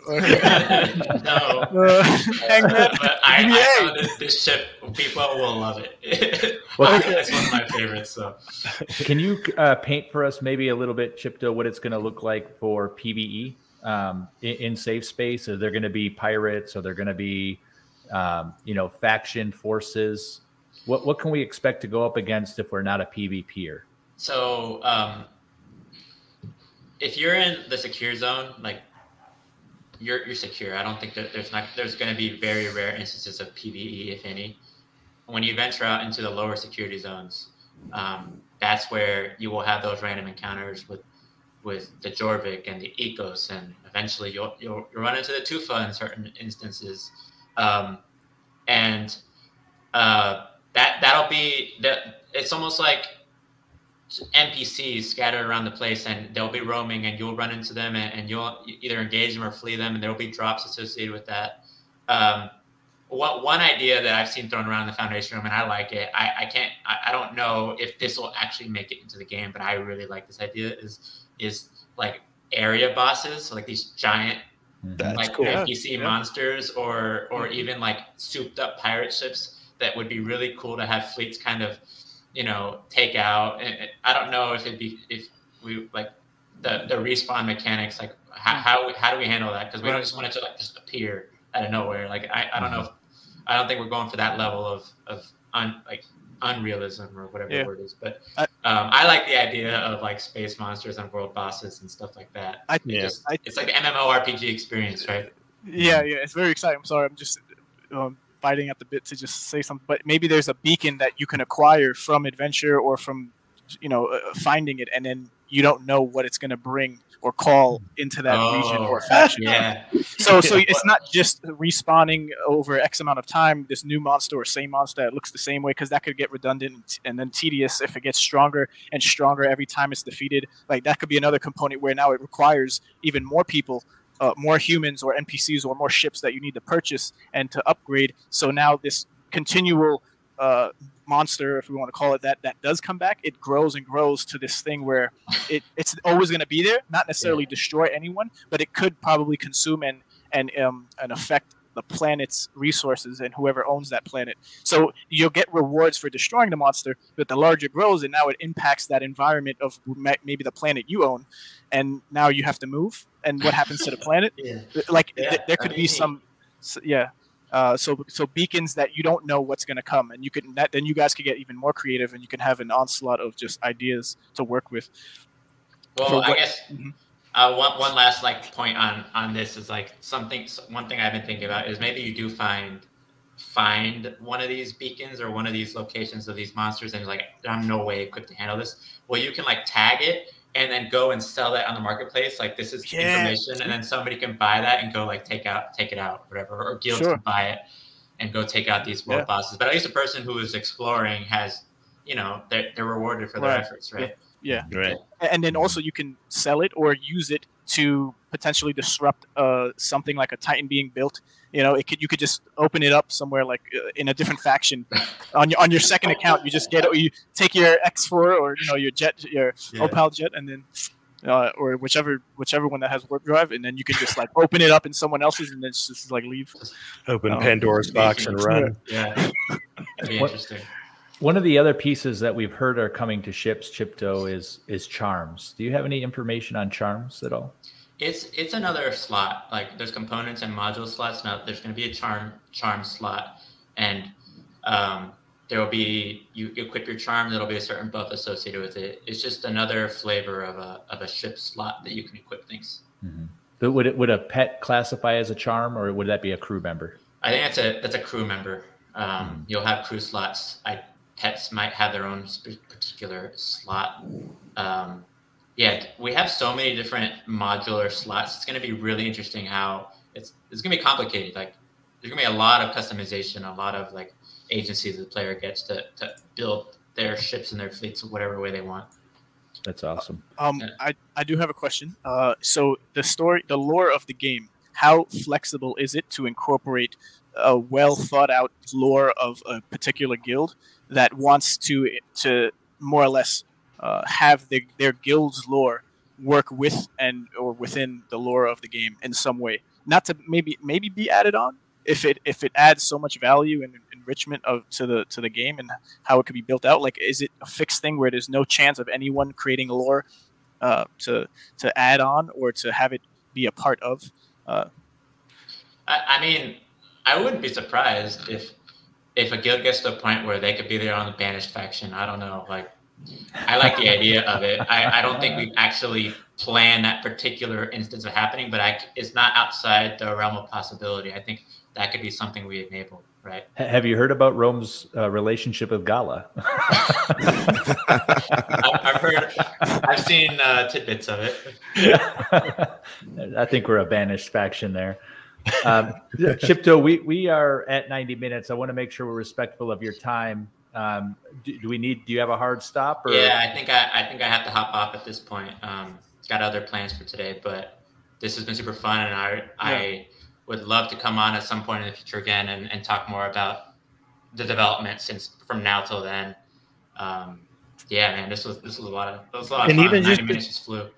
Yeah, and even if it's not to even drop any alpha and share any thoughts, just to have you on here to participate in the theory crafting side is fun. Yeah, we've enjoyed having you for sure. Yeah, it helps because like it's like a sounding board for ideas too. Like for sure. Just hearing some new ideas here is like just fuels kind of our development.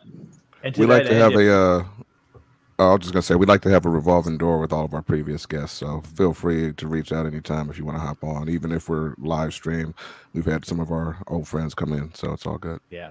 To that end, I think if you wanted to do a full theory crafting episode with an agenda that's written by you, we can get the community involved in a big way. So I think that would be fun. Yeah, that sounds like something that we can make happen. But yeah, this has been super fun. And yeah, I love all the community feedback. Everybody loves these talks. So I'm sure we'll do more in the future. You got it, man. Well, thank you so much for coming on. You're our first Star Atlas developer that's been on, and I think we nailed it. We of course would love to have others, but you're a guy who really seems like he's in the weeds and really loves to talk about this stuff openly on the spaces and the town halls. So we're very happy to have you. Have a fantastic day, and then for the rest of the listeners, we're going to stay on and talk some more. So please feel free to stay with us. Excuse me. And if you want to find Chypto on Twitter, he is at Chypto_. Yeah. And I think Chypto was taken. And then I think on Discord he goes by Chypto. I think you can search for Chypto and find him there. But of course, you can find him in the Foundation Room on Star Atlas Discord, continuing on these very same conversations. So thanks for coming, man. Thanks, guys, and thanks to the team as well. Yeah, appreciate it. And yeah, shout out to the Star Atlas team too. Yeah, all this stuff's it's not just me; it's everybody. So we're working hard. We love the community feedback. Thanks for all the questions, having me on, and you guys have a good rest of your Sunday, and we'll be talking. You too, got it, man. Take it easy. Bye. Well, that was fantastic. That was great. That could have gone on for hours. For sure. Yeah. Absolutely. Me and Ray were crying backstage, looking at the time like, oh man, it's over. Tear emojis all over the place.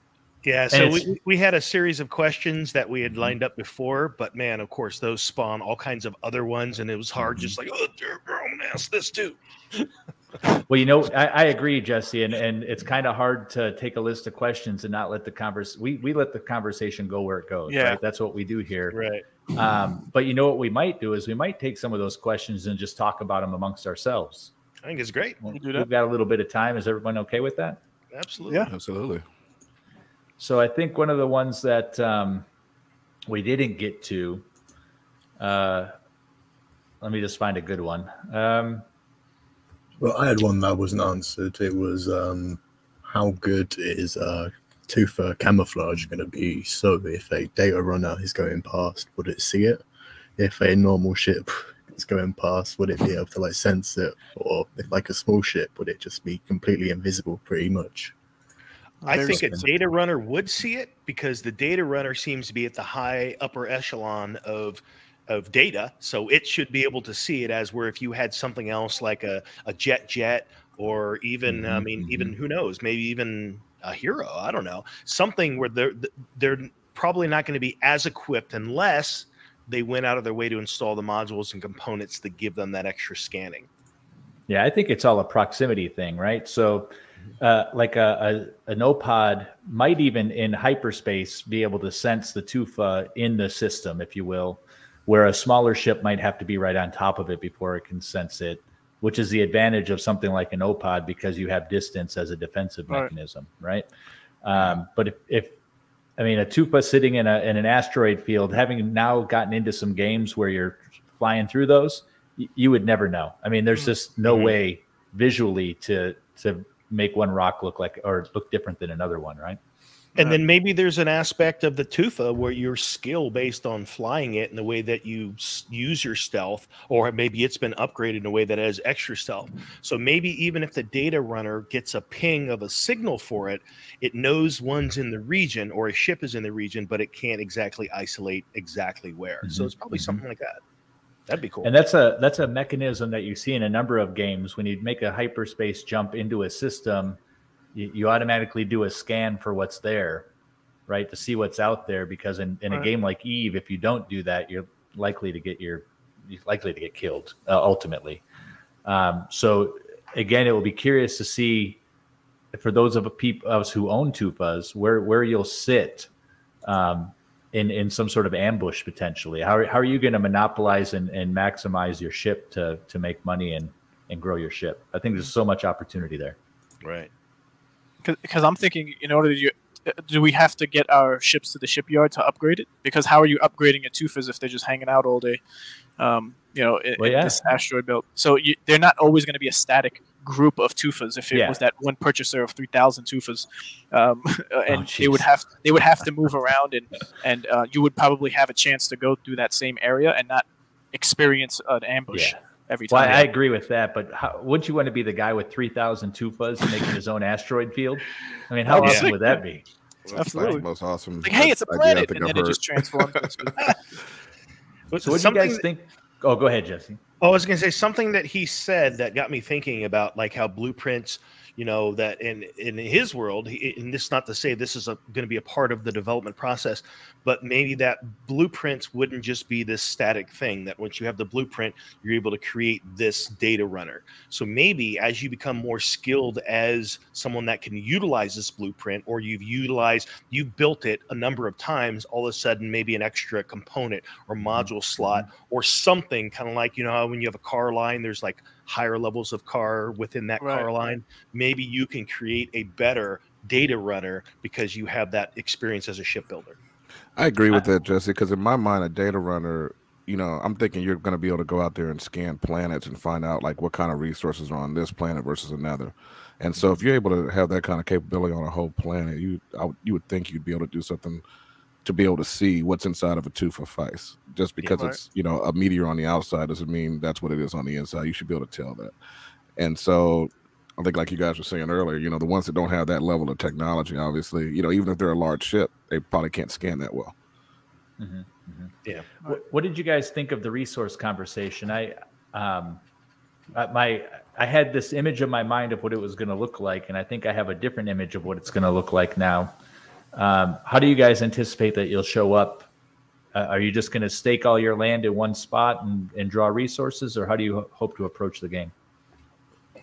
A clue that came of what he was suggesting there, and again, this doesn't lead to anything being exact, but it sounded as if land might only open up first within the safe zone. So if that's the case, I mean, grab land wherever you can, unless there's some other thing that says, hey, you can scan for land, and that in this region, there's more likely going to be the resources that you might want to have. So that's where you're going to get your land. But if we don't know, and it's just a straight up, a grab for land, then it's grab land, unless we have any new information that says why this land over that land.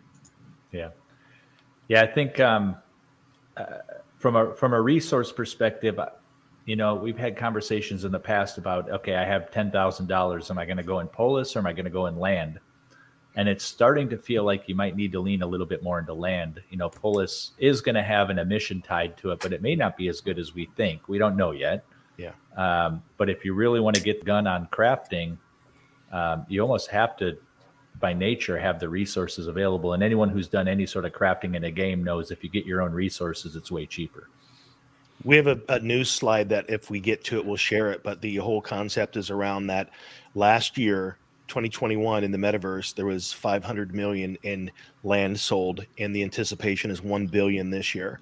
Any way you slice it in Star Atlas, I think land is going to be of significant value. Mm-hmm. So yeah, it's high on my list. I'd say it's number one priority, even for what I plan to accumulate from here. I feel like I'm solid in the Polis, solid in the ship assets.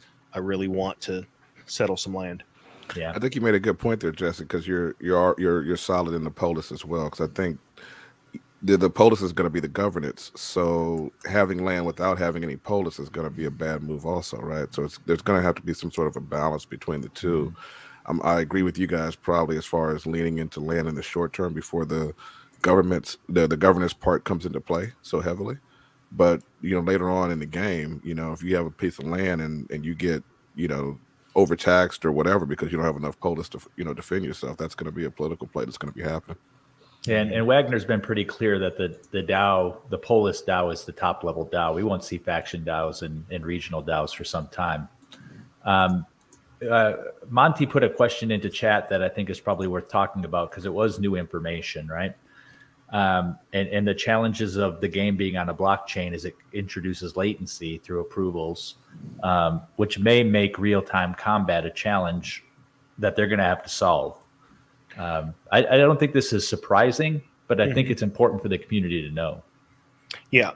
As someone that has been kind of feel sensitive to that, as each day when I have to go through and have to prove every single transaction for everything that's happening with ships and claims and this and that, my guess is, and of course, the more that you have a need for this, which there is, the metaverse will provide. There will be, the development ideas, thoughts, and resources will lean in this direction.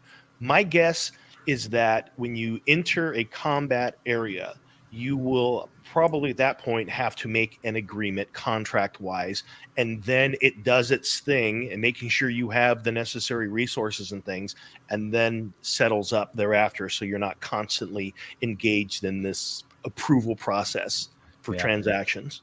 I was surprised that resources are going to be on chain, because that's, to me, feels like something that should be off chain, because if you're moving 10,000 of ore, whatever ore, and you sell half and you have to establish that on the chain and hundreds of thousands of people are doing it at the same time, that's really going to put a lot of throughput, transactions per second, on the Solana blockchain. I think Star Atlas is going to test the chain continually if that's the case. I agree with you on that, Banjo. That's something we've looked at with other games in the past, is how much do we actually want to have on chain versus how much is going to prove the gameplay to not have certain things on chain. So, your ship gets destroyed or gets damaged. Obviously, that needs to be on chain. You get a resource, okay, that can be on chain, but shooting missiles and things like that, that's going to really clog up a blockchain if you really start trying to nitpick. Yeah. As someone was talking about things they're worried about, the thing that keeps coming to my mind, and I would bet big money it's going to be a thing at some point, and that is exploits. We've seen exploits in every game out there, every MMORPG, anything that's multiplayer where people are able to use bots or whatever else. There is some form of exploits. Well, now that there is, real money at stake here, how quickly do you identify these? How quickly do you plug them? And what is the potential risk for things that you're not even considering? You go into deep space, you're there for the regular gameplay, but someone has identified an exploit that's able to take advantage of other people. Well, I think that's going to come through the blockchain itself. I mean, there's going to be people who are blockchain savvy who will code something to know when somebody jumps into this system and where they're at, and how they can take advantage of that, whether by scalping them or always staying away from them. I think every guild that wants to play at the end game has to be ready for those types of tools and systems and roll with them. I don't think you can fight against them. I think that's going to go all the way down to people being able to track wallets and see where you're engaging, and people having to have multiple wallets to be able to move around freely. I mean, I think it's going to get kind of complex. It could even be some strange, silly thing like you're out in deep space and you go to barter something, and they've written into it where, in addition to what you've bartered for, they actually just also offloaded all of your fuel, so you're stuck there in deep space. It could be little simple things written into contracts, some strange way on chain. We don't know what they will be yet, but we've seen them. We've seen crafting exploits, fishing exploits in some games. They're going to be there. It's a part of the growing process. Just the botting alone. I haven't played an MMO that doesn't have bots for crafting. And I know this has been brought up on some of the town halls, and they're going to work against it, but I just don't know how much energy and money can you apply against something that somebody has got a vested interest in doing, right? So at some point, I think we're going to see it, and we may end up having to do it ourselves. I mean, it's one of those things where sometimes it becomes part of the game style. Fancy, I think you said there was some new stuff on Twitter that popped up today. Yeah, just before our stream started, they uploaded something, and wow, check this. Wowie. So this is a point of view from the showroom. It looks like you can might be able to just walk up to this and buy the ship. But yeah. What do we think for scale? Like, I mean, it looks small right there, but does that mean it's small? Is that like a one-seater? If it's even a seater at all, right? We don't know. True. Or I mean, is it a drone? We've seen. I've never seen this model of drone, but we have seen the other one that kind of has like 4 legs. Kind of, we've seen it hanging off of the C-11 and in some art. Yeah. Well, So maybe unless someone, I guess someone could be like flying flat in the middle of it, but I don't see much room for a cockpit there. Right. Actually, I think we have seen this before. Now that I think about it, there is a picture of a drone tower with a bunch of drones flying outside of it. Huh.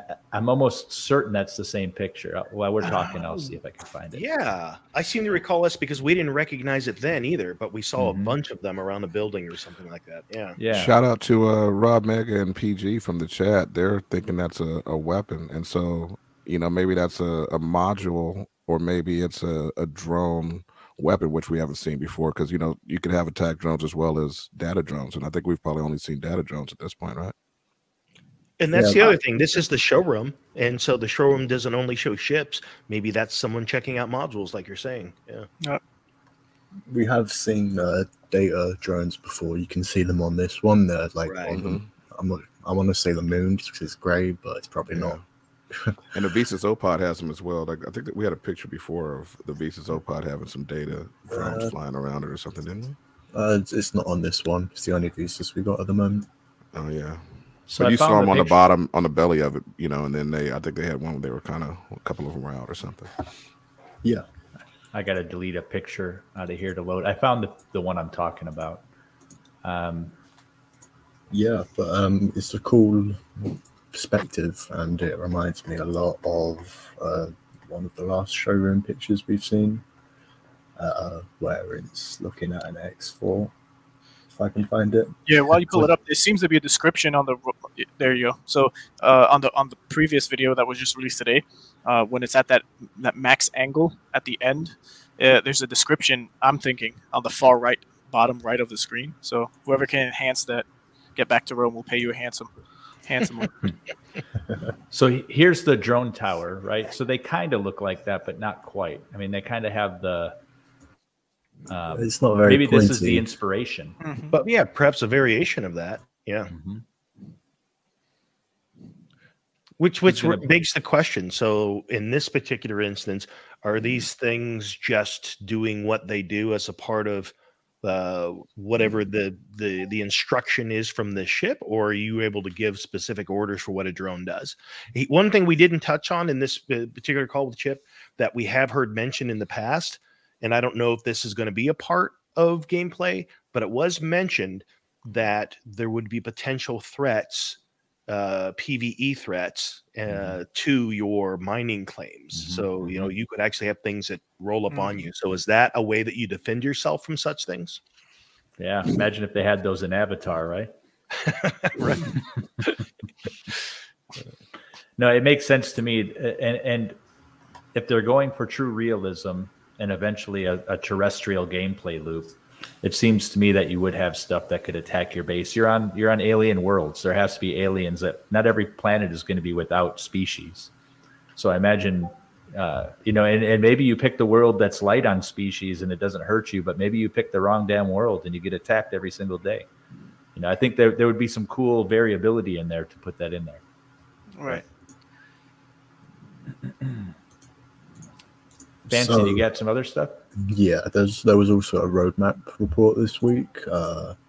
It's just a continuation of last week, but an update pretty much. And ship had terminals, look, dev first draft complete, in engine using placeholder art, and a Hall of Leadership statues built out. Those are the things I found most interesting about it, really. I was wondering what the Hall of Leadership could be. Yeah, the statues to me seemed something that piqued my curiosity. And it looks like you can see it up in the top left there, right? Yeah, just the bottom half. Oh, well, yeah, people can see it.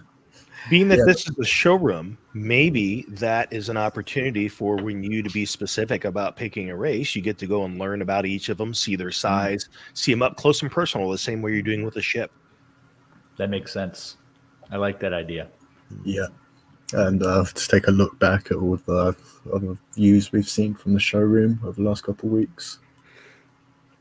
Yeah, I find it amazing that people's introduction to this game will not just be it's on Solana's beta network, and like they're going to be able to come in here onto the showroom and just use their imagination and follow along with the development of the game via Foundation or just through guilds, and it's just going to be a way better.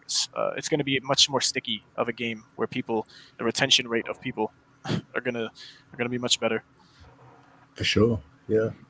And they've been showing some pretty interesting work in progress stuff in the Foundation room, the stuff that we can't share. Yeah. There's definitely some cool stuff coming. I think we got exposure to a ship that's coming that just looks out of this world. It's almost impossible to tell what it was. So stay tuned to Rome to figure that out. Fancy, that's a good video to show for the picture. I don't know if that was intentional or not. Just rounding off all the things we've seen and starting to stack up, get quite a lot of perspectives.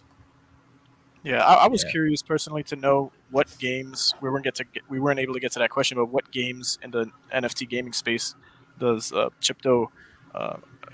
Which ones is he following? Is he involved in any other games, and what takeaways or lessons is he learning from other games in the crypto space? I think that would have been a great question. Maybe next time we'll ask. Mm-hmm. So I have a question for you guys in that regard, because I know that we develop some game bias based on the ones that we choose to focus on, the ones that appeal to us most.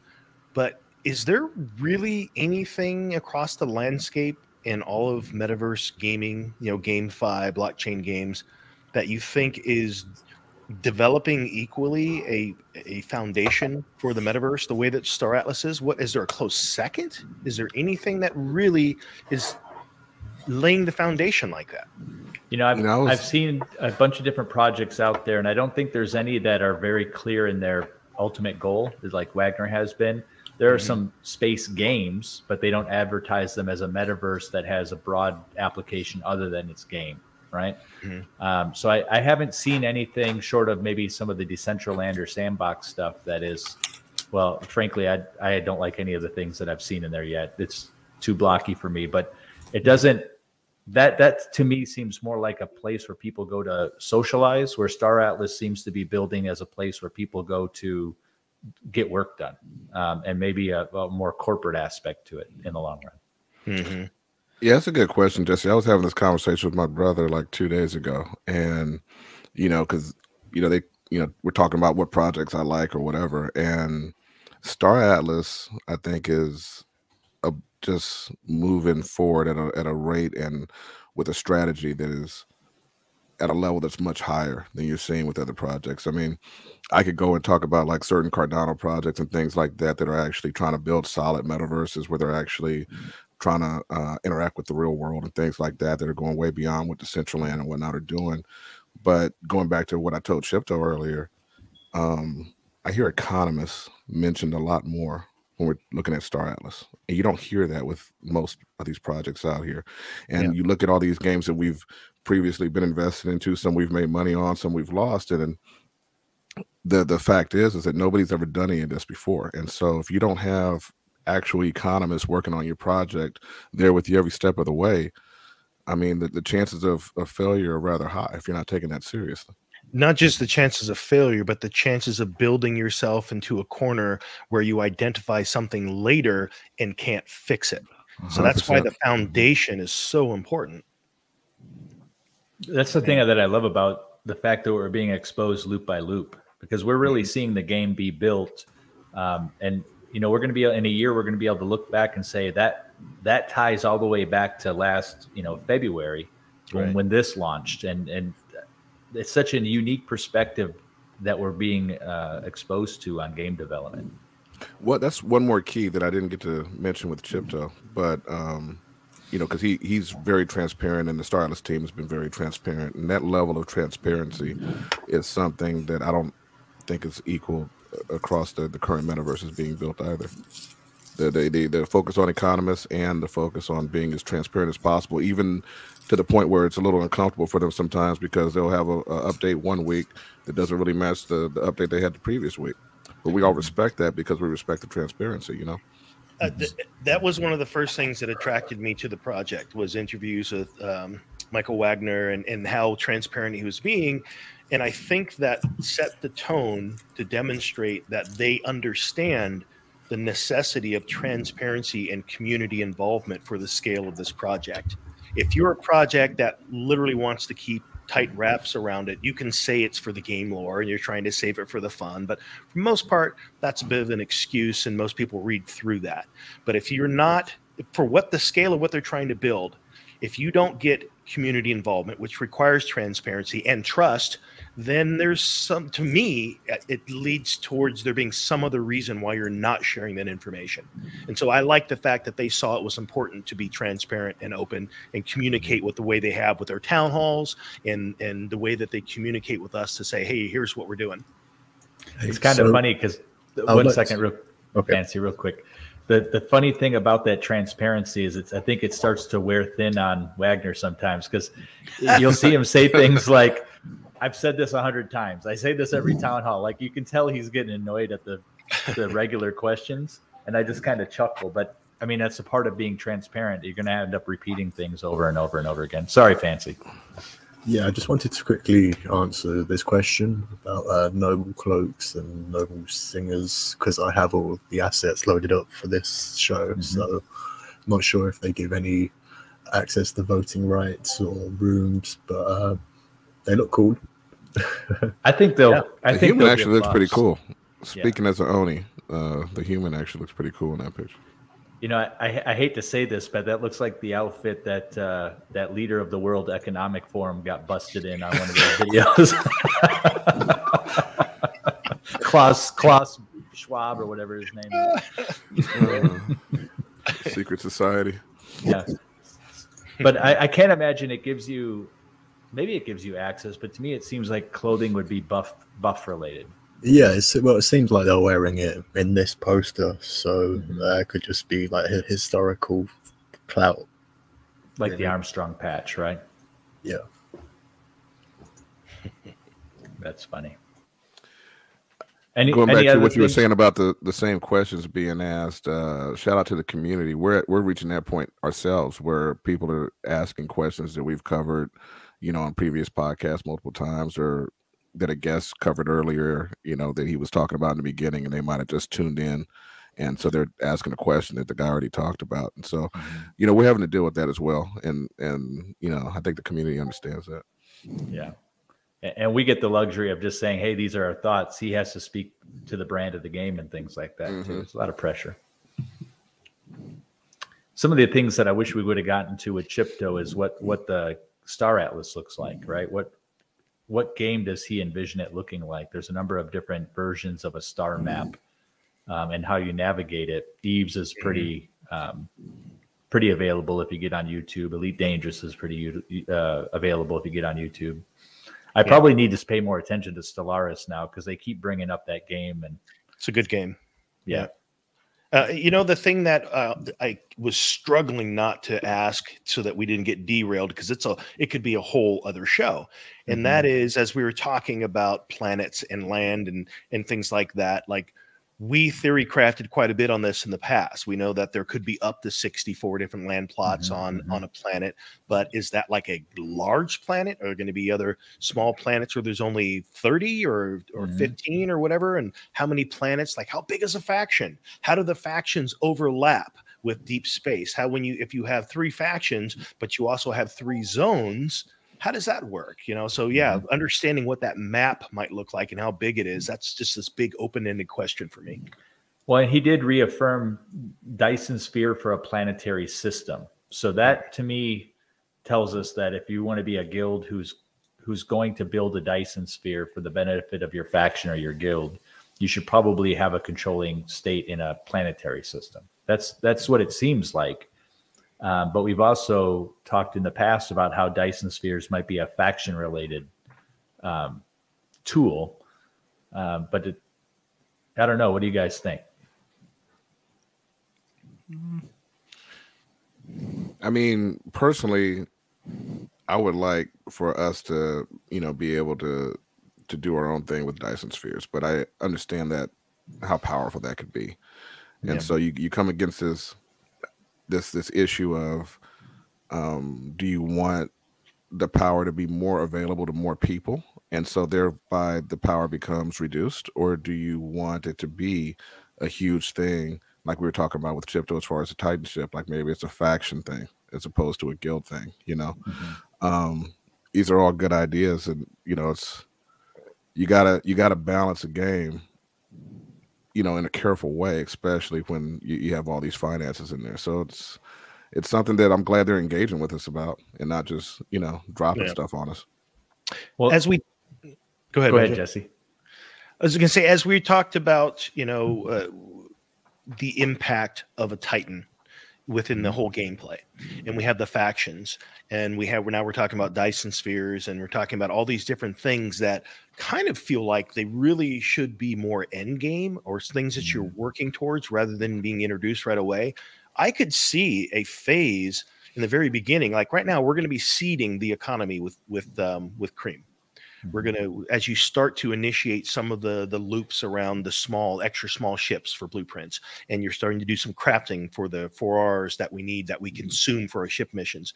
This is beginning to seed the economy. Then from there, I could see it where for the first year or so, even, you're so wrapped up in establishing your own territorial dominance within your faction that you don't need these end game things. And I don't think we want to go there that quick. That should be something that develops naturally over time. There's so much gameplay to be had within the regions and within the faction, and then trying to get resources and smuggling them from other factions and things like that, that to jump so far out to these big dominant game factors, I think that kind of takes away from what we could make happen early game. Yeah, that's a good previous point, Jesse, that's a good point, Jesse. Oh. I think with previous games, Ray brought up a good point with Eve. The ship that was like the ship that was everybody wanted became commonplace, and the unfortunate thing is every game now is going to say, well, where's our version of this? And they're going to want it sooner than later. So I think the cycle is going to be faster than we probably want from a longevity perspective. Sorry, guys. It's all good, brother, all the time. But back to what you were saying, Jesse, kind of going counter to what you're saying, Banjo, the game's not even seeded. The economy's not seeded yet, like he was saying. So how do you balance a Titan or a Dyson sphere when you don't know what ore is, and you don't know what steel is versus diamonds versus gold is yet? How do you know the economy is being built still? Yeah, so you can't go to these huge. You can't build the Empire State Building. You never built a wood house before, and you don't even know what that costs. How do you sell the Empire State Building before anybody's ever built a wooden house? It's just it's kind of one of those things that I feel like it needs to go a little slower. Yeah, for sure. They're going for a modular approach. I showed this earlier, and what's in green is done, yellow's ongoing, orange is soon, red is when, and you can figure out where everything will fit into this, like all the things that are released right now. Like, I don't expect badges or posters to become available, at least until the Star Atlas 3D browser. And there's a lot of things that are outside of the scope of their current roadmap, but there is a lot in here at the moment. And when you read through it, one thing I thought about properly for the first time was below score tier 1 ship missions, leveling up role licenses for account bound perks. And that's going to be really interesting with all the different types of roles there are in this game, like all the different types of things you can do and how your early choices might affect what you're going to do later. I think that with regards to that Titan, I think that in a big resource coming into the game early, that I think it was Ronald from the comments, I think that's honestly the best compromise. It does two things, because the thing that I still don't have an answer for is, what does it serve for Star Atlas? My immediate assumption is that it serves the need to raise some additional funds. So beyond that, what does it serve for the gameplay mechanics and for the economy as a whole. I don't know that one. So one of the things that by selling the blueprint, which means you now have the right to build, it addresses that Star Atlas need, if the capital part is a need, but it also slows the process of that being built, and it becomes this thing that now becomes a part of the gameplay process. I love that idea. If that's something they would consider. I thought it was a great idea too when we had it on the screen, because also what that also allows is it allows you to understand what they can have the blueprint out and it can cost so much of X, Y, and Z, but you don't have to know what all those little things cost yet. You know, and that changes things as well. What do you guys think is going to be locked behind resources? So it seems to me that there's going to be a blueprint that needs diamond, right? Mm-hmm. So is that how we delay those mega structures? Is it needs resources that are just not going to be gotten in the first year or two? Unobtainium. Yeah, there we go. Unobtainium.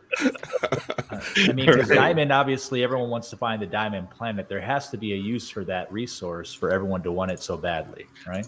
I would think you could use a scarce resource as well as a skill. Like you have to be so adept, it requires, whatever name you want to give in place of the word engineer. You have to have achieved this level of skill to be able to even manufacture this component that needs this scarce resource. So I think there's a number of levers you could pull to slow down that development process.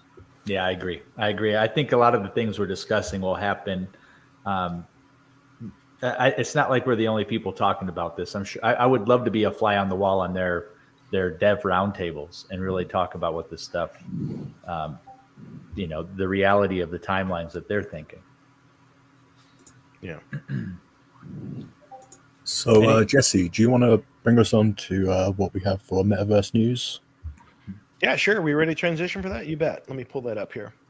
So, yeah, essentially all I did today before the show was just grab a couple of screenshots on the things that kind of stood out, that are relevant to this space as a whole.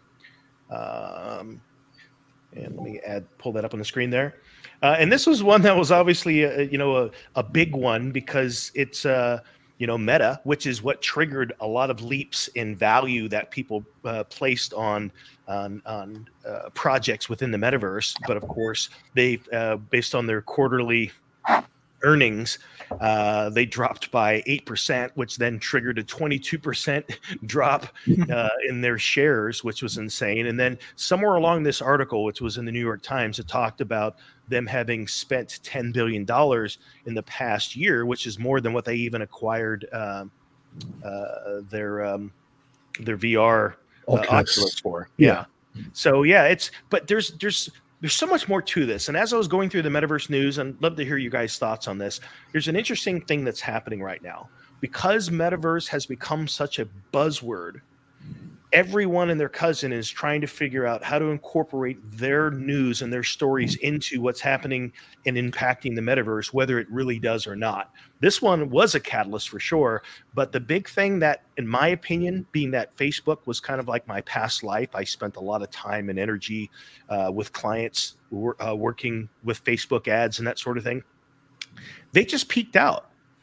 They were in such a rapid growth stage of people joining their network where they literally had almost 25 to almost 30% of the entire planet using their platform. There's not more people to continue that upward trend. So at some point they were going to level off. And that's part of what we're experiencing now, which is also why Zuckerberg's like, hey man, we got to pivot. And what's ironic too is that none of these big corporations or CEOs that direct their big companies into the metaverse are the ones that are necessarily going to build it the way that it already has been built to a certain extent. They don't know, like, it's already here. It's already here, and they're just now joining in to an already created metaverse that they have to acclimate to. It's not them at the head of the ship gonna now, take over in any way. It's because how does one person or a group of people who weren't ever involved in the metaverse it's like your elderly boomer parents telling you about cell phones, and you're just gonna be like, okay, well, it's already invented. You just need to learn about it now. And then once you get acclimated to what's already here, then you'll step down from that high horse of like, oh, I didn't know what I was talking about. I looked like a fool. And although I have all the money to buy all the phones, it puts people in their place. I feel actually more like we're in a battle or a new war that a lot of people don't understand is happening yet. I think that the metaverse is being built, and there's all these actors trying to get their piece of it and gain their own position. Everybody's fighting for positioning right now. And I think that, where the masses of us tend to focus our energy, our attention, and our monetary value is going to determine where things kind of go as far as who's going to be in more control. And I think Facebook, with the meta changes, they're trying to grab a piece of the metaverse. I'm curious, Jess, do you have any knowledge on where this 10 billion was spent? Like, was it spent on VR, or was it spent on acquiring games, or was it spent on trying to build something out? A good question. And I was trying to search for that myself in the article. And it's basically on this, and I can't say it was all 10 billion of that, but a big portion of the focus and influence was in hiring and placing people on projects that are going to be around building out the stuff that he's demonstrated. I don't know if you followed the Meta channel on YouTube, which is interesting. No, they have a YouTube channel. Yeah. But yeah, it doesn't specify exactly where, because that is a lot of money. So picks and shovels to kind of get it started, but basically where they're spending the money right now. So, that kind of goes back to what I'm saying, because, all the other competing metaverses, whether it's Star Atlas, Axie Infinity, whatever, nobody has a perfect home yet. Even like Decentraland and Sandbox, which to me seem to be the more successful ones right now, they don't really have a whole lot going on, like Banjo mentioned earlier. So, I think everybody's kind of fighting for a position, and hopefully I want to see a place where you're able to move through all these metaverses freely, and they're all decentralized, empowered to the point where you have reasons to go and visit different metaverses. You're not trapped into the IOI situation we've talked about before. Yeah. Well, PG brings up a good point. Libra was a fail. That was their cryptocurrency initiative. And they just sold their Libra IP to another company, an investment company, I believe. So, you know what? It wasn't a fail, though, as a result of it just not working. They got pushback from they got crushed. Yeah. Mm-hmm.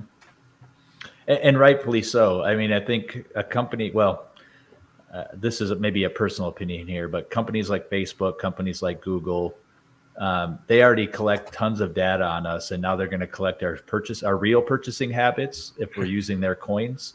Yeah. That's one of my concerns about the metaverse too, is tying our actions to our behaviors in a metaverse. How is that really going to show up, and who's going to be selling that data to other people? And what I saw with Libra was them doing something that we all kind of know instinctively is a no-no, which is they were kind of positioning themselves to compete with the US dollar. And this is the thing that I go back to all the time when I talk about decentralization in these gaming platforms that we want to get into, is at some point you're going to be competing with countries. If you're a metaverse where people are going and living and earning and bringing money back to the real world, you're going to be competing with other countries. And so if you're not decentralized to a certain point, what is your defense going to be when they come down on you, just like they did on Libra? We saw them get crushed fairly quickly. They were in hearings, and then all of a sudden all the companies that were on board just quietly stepped back. So we know that those were, phone calls and emails getting sent, and they went on ahead and made the right move, right? So what's to say that's not going to happen with these metaverse projects once they start really taking hold? Like Axie Infinity kind of took hold of the Philippines, but that was the Philippines. That wasn't the USA. Yeah. Yeah, interesting for sure. I think the equivalent of the fintech companies are kind of already here. Axie being one of them, Star Atlas, and specific to their genre of game, because they're all kind of coming at the place differently when it comes to genre, like space for Star Atlas and so on. But it would be like us not talking about Facebook or Microsoft and only talking about games or companies that are not large cap, but mid cap. If we only focus on mid cap, then where's the ship going? If these guys Microsoft, Blizzard, and so on are the ones making these moves that are directing the most of the population's attention, right? So if they have the most attention on them, it's only right that we do the equivalent in the space and learn from them or from their failures, from their success, their successes and failures. But yeah. I want to show you guys something here real quick that I want to stop. I want to share a different screen. And this is just an observation that I've been making recently about, which one is this one here? There we go. About what's kind of happening in this space as it relates to the metaverse. And what I'm on right now is I'm looking at CoinGecko, and I'm looking at, like, this is the top market capitalization for what's happening in crypto. And so by category, you got smart contracts platform right at the top. Then you have ecosystem after ecosystem, stablecoin, all ecosystems. This is the roadway. This is the infrastructure being built. And then upon what do you build it on? And even with the current crypto storm going on, if we go to see what's happened within the 7-day stretch, look what's up there. The biggest growth is in fan tokens, music, play to earn, GameFi, Metaverse, NFTs. So this is the stuff that's starting to sprout up, that's being built on top of those infrastructures. This is the Metaverse. This is what's being built on those roadways that are being built with all those ecosystems. And so you see companies like Meta wanting to figure out, how do we get involved in this? Because if we don't, we're missing out, because this is obviously a rocket ship that's going somewhere.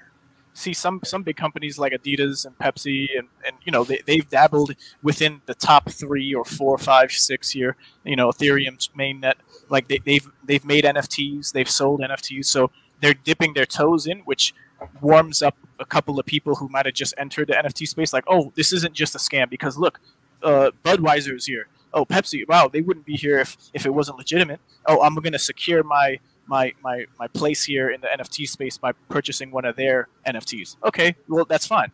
But sure enough, it doesn't end there. And then the rabbit hole just goes deeper and deeper. And then once you branch out, you just see the distinct differences of a centralized type of system with these legacy companies coming in versus what's already been here for the last decade or less than that. But it's moving fast. And this is where everything is being built on. Like as the chart just shows, this the networks. Not everyone will last. Just like in 2017, there was a lot of tokens that just went bust. The ICO, the IDO craze of the time. We've passed that, and now anyone who does an IDO, it's just like, okay, buddy, you just want money, So outliers are going to be noticed, especially from those who've been around the longest. But some people, it's just a learning curve, and a lot of understanding is going to be needed to not get screwed over, and then feel like it's not a space for you, but it will be. Hey Jesse, can you bring that back up, that chart you just had? Oh, you bet. 1 second here. So what I found interesting about that chart is that if you look at that for the 7-day, the top gainers, we're actually looking at the pieces, the building blocks of the metaverse. So you got fan token, right? That's meme culture. So that's culture. That's social culture right there. That's what these meme token things are. And then you got music, obviously that's culture. Play to earn, which is gaming, GameFi, gaming, metaverse, also the metaverse, non-fungible tokens, NFTs, which is culture, also gaming. So you're seeing, you got to go down quite a ways before you start seeing like the old DeFi stuff that we were used to seeing in the crypto market. Right now, the metaverse is taking off. And it's really interesting, really dangerous, but really interesting. And I'm happy to be here, able to just watch this thing grow, because there's so much opportunity. It blows my mind. Well, speaking of fiction becoming reality, there was another story that's not metaverse related that came out.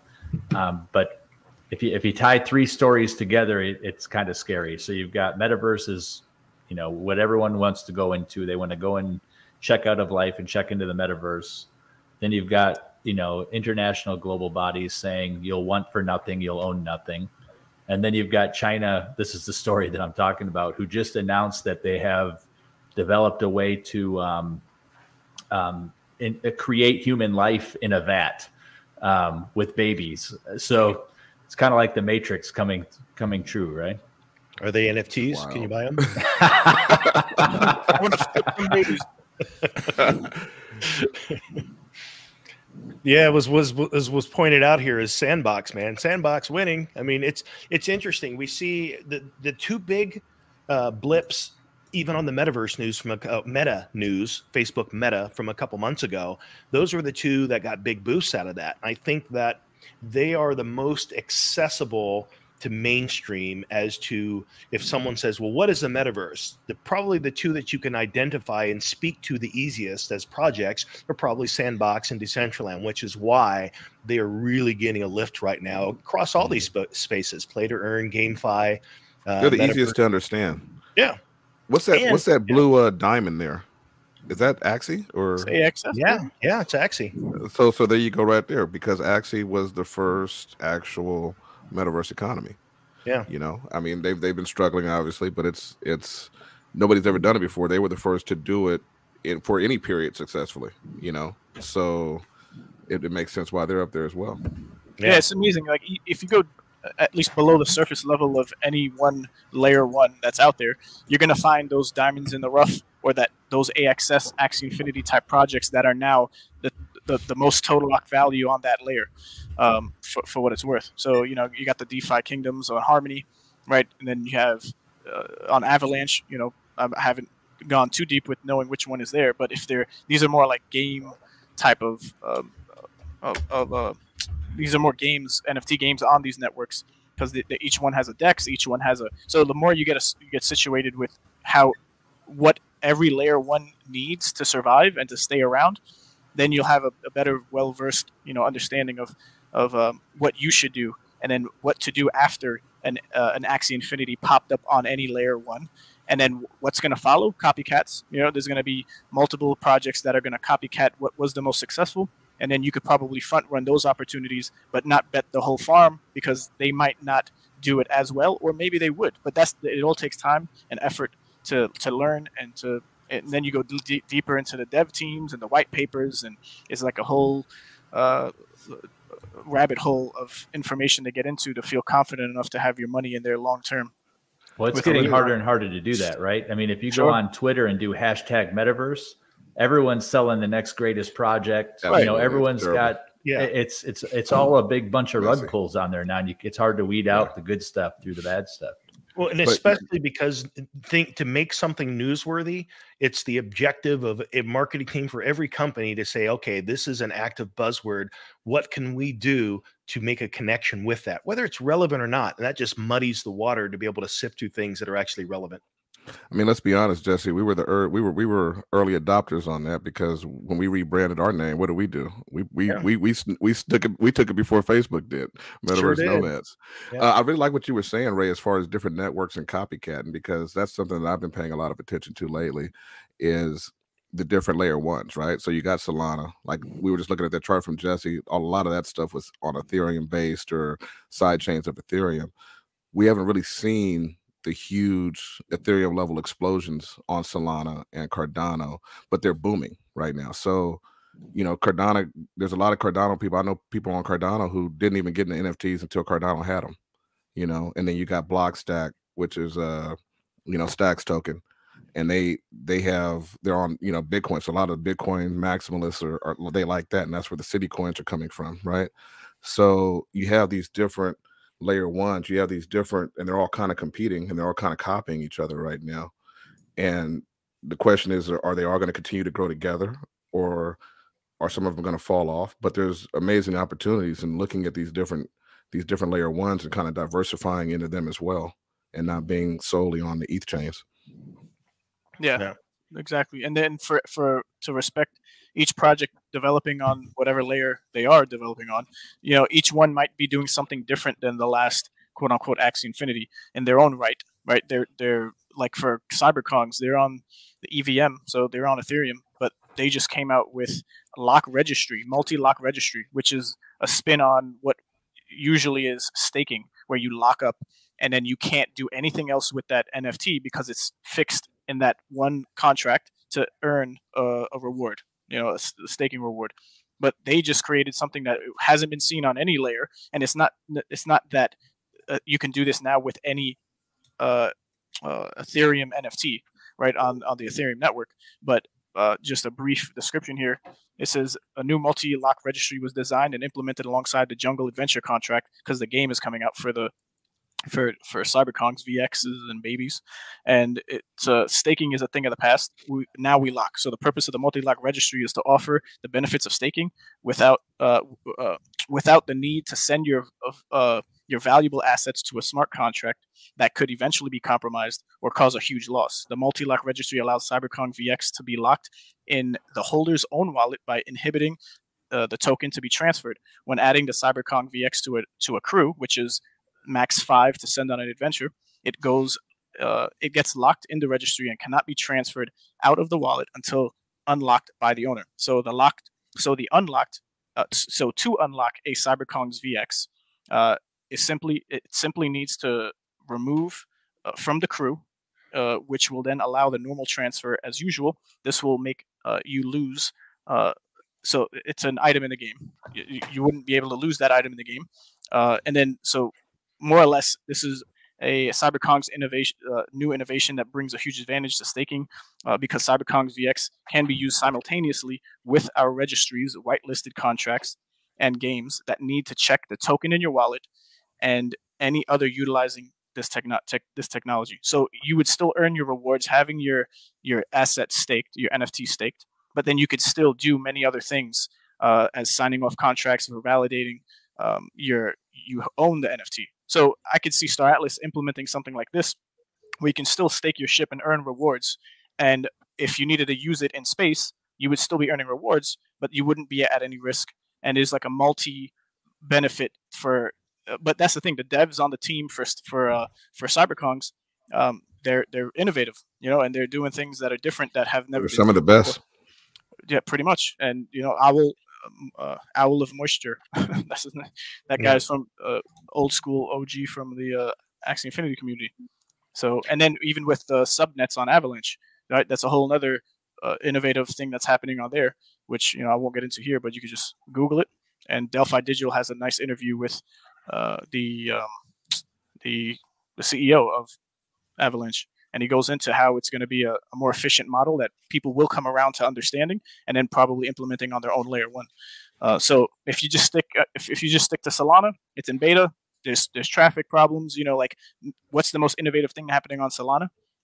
Certain games being built on it, but the network itself, like what is it doing and what is it trying to achieve? That's different than another network. Because in the long haul, the games might still be around because you can always put your game somewhere else. It might be a huge task, but is the network going to be around? There's networks that fell through the cracks and ended back in 2017 that we don't see around today. So it's going to be an interesting journey years to come down the line. Wow. So that was the news for Meta. In addition to that, we've got a couple other news bits here. As I mentioned this on the show earlier, like last year, 2021, there was 501 million in metaverse real estate that had sold, and it's expected to double this year. So it just kind of goes to show some of the emphasis that's being placed and money moving in. And not all of this, by the way, is just individuals. There's actually auction houses. There was one within the past month that spent a couple million on some metaverse land. And you're starting to see this as an investment that groups are looking at as well, rather than just individuals, of course. I got exposed through one of my Twitter accounts that there's a company right now that's building metaverse real estate agents, right? And they develop them, and they have this course. It's like $400. I'm half tempted to pull the trigger just to see what it is, but looking at the curriculum, it's a lot of bringing people up to speed, like real estate agents, terrestrial real estate agents, up to speed on crypto and metaverse and NFTs. But I think the goal of this company is to allow people to have a resource they can go to do this work instead of having to figure it all out, which makes complete sense because there's going to be people who want to put money into this stuff but don't know where to start. And if you have a metaverse real estate agent that's credentialed in some fashion, you might get a better chance of doing something right and making less mistakes. I might have to switch careers, Banjo. I'm going to need that info offline, my guy. I'll give it to you, man. Some other metaverse news here. Who's using the metaverse? poker players now in Decentraland, their daily user count is up to over 5,000 that are just in Decentraland at a casino. And that casino has brought in $7.5 million in just the past 3 months or so. So, we talked about this on past shows about how human nature and the things that we do in the real world, all of these things that are aspects of being human are going to show up somewhere in the metaverse. But we're already seeing, the wagering and the gambling, even within Decentraland, it seems. And I'll tell you what, so my PFP right now in Discord is actually something that I'm not going to promote or suggest anybody get a part of, but it is the Secret Society, and they are talking about building casinos in the metaverse and, getting celebrities to shout them out and things like that. This is a space that's booming right now as far as gambling in the metaverse. My brother showed me a video one day of a guy who actually took a job working in a casino, just being the guy to help the people, figure out how to play the games in that casino or whatever. And I think he was working like 4 days a week for like 6 hours or something like that. Yeah. Interesting. Metaverse calls here.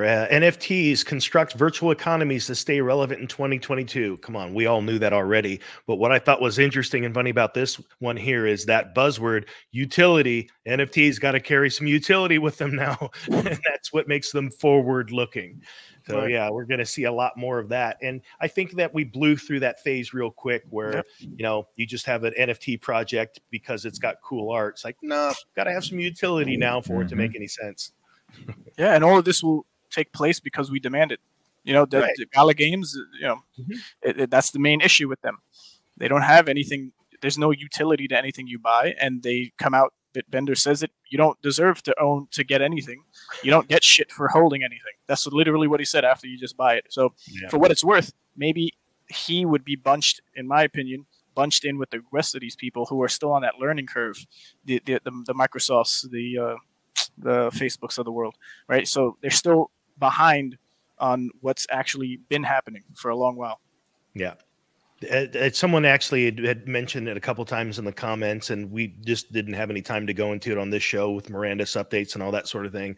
But I can tell you from my own observations, there's been only 2 updates this year in the announcement section for Miranda. So nobody really knows where development is there.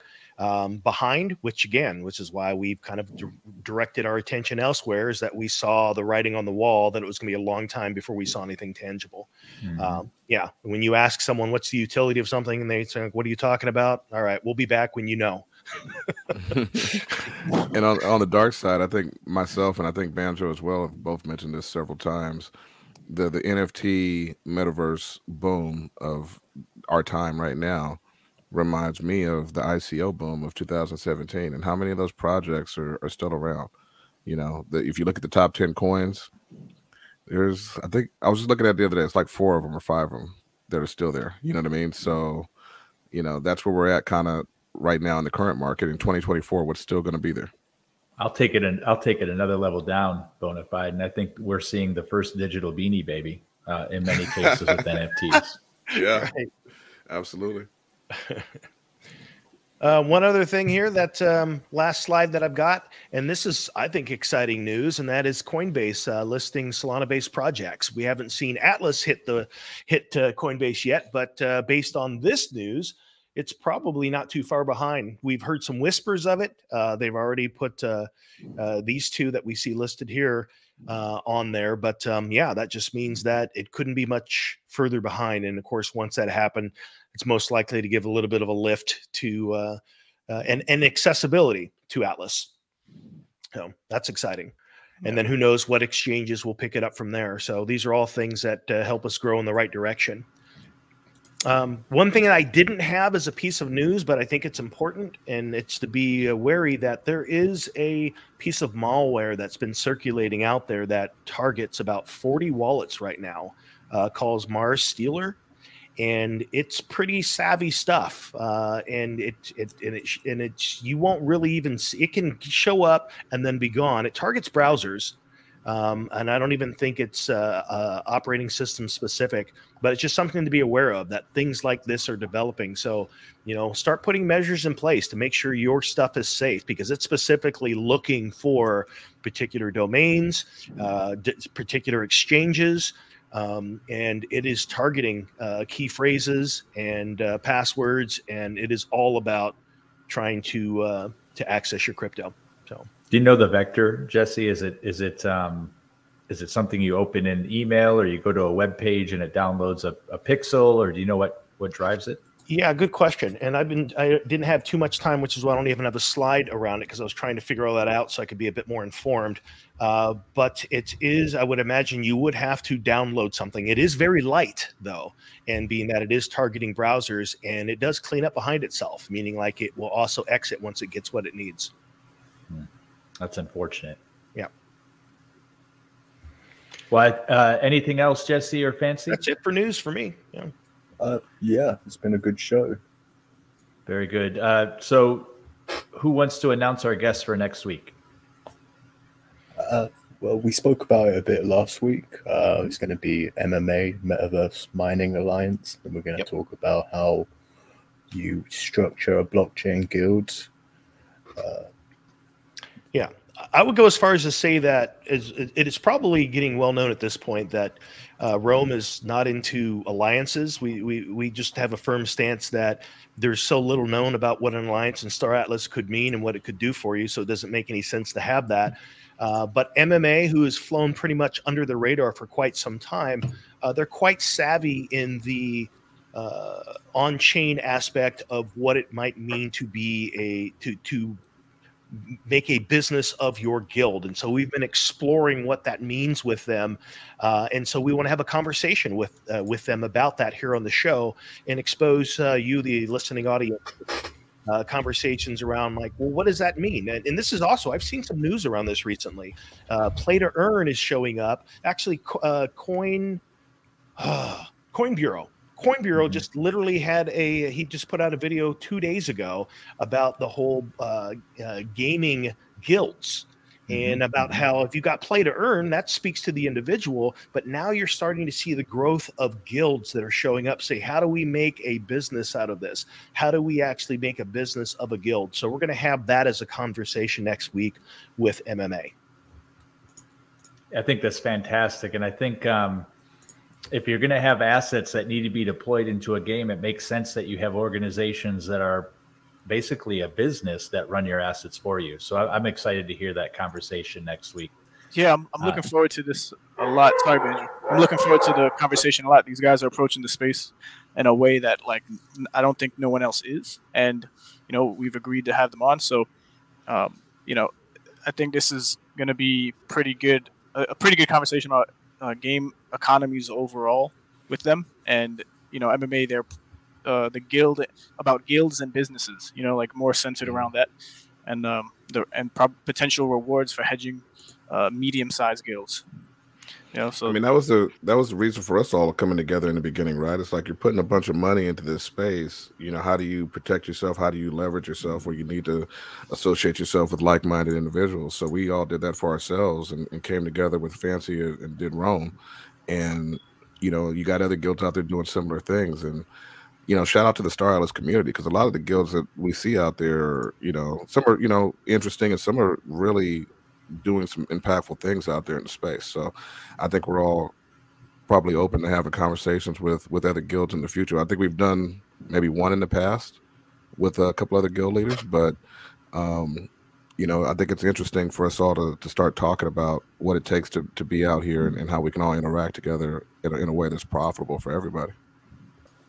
No, I agree 100%. Looking forward to the conversation. And with that said, it's time to bid goodbye to the community. We'll see you next week. It's been a fantastic episode with Chypto and the other stuff that we discussed. We're so happy that you're all here. Please like and subscribe.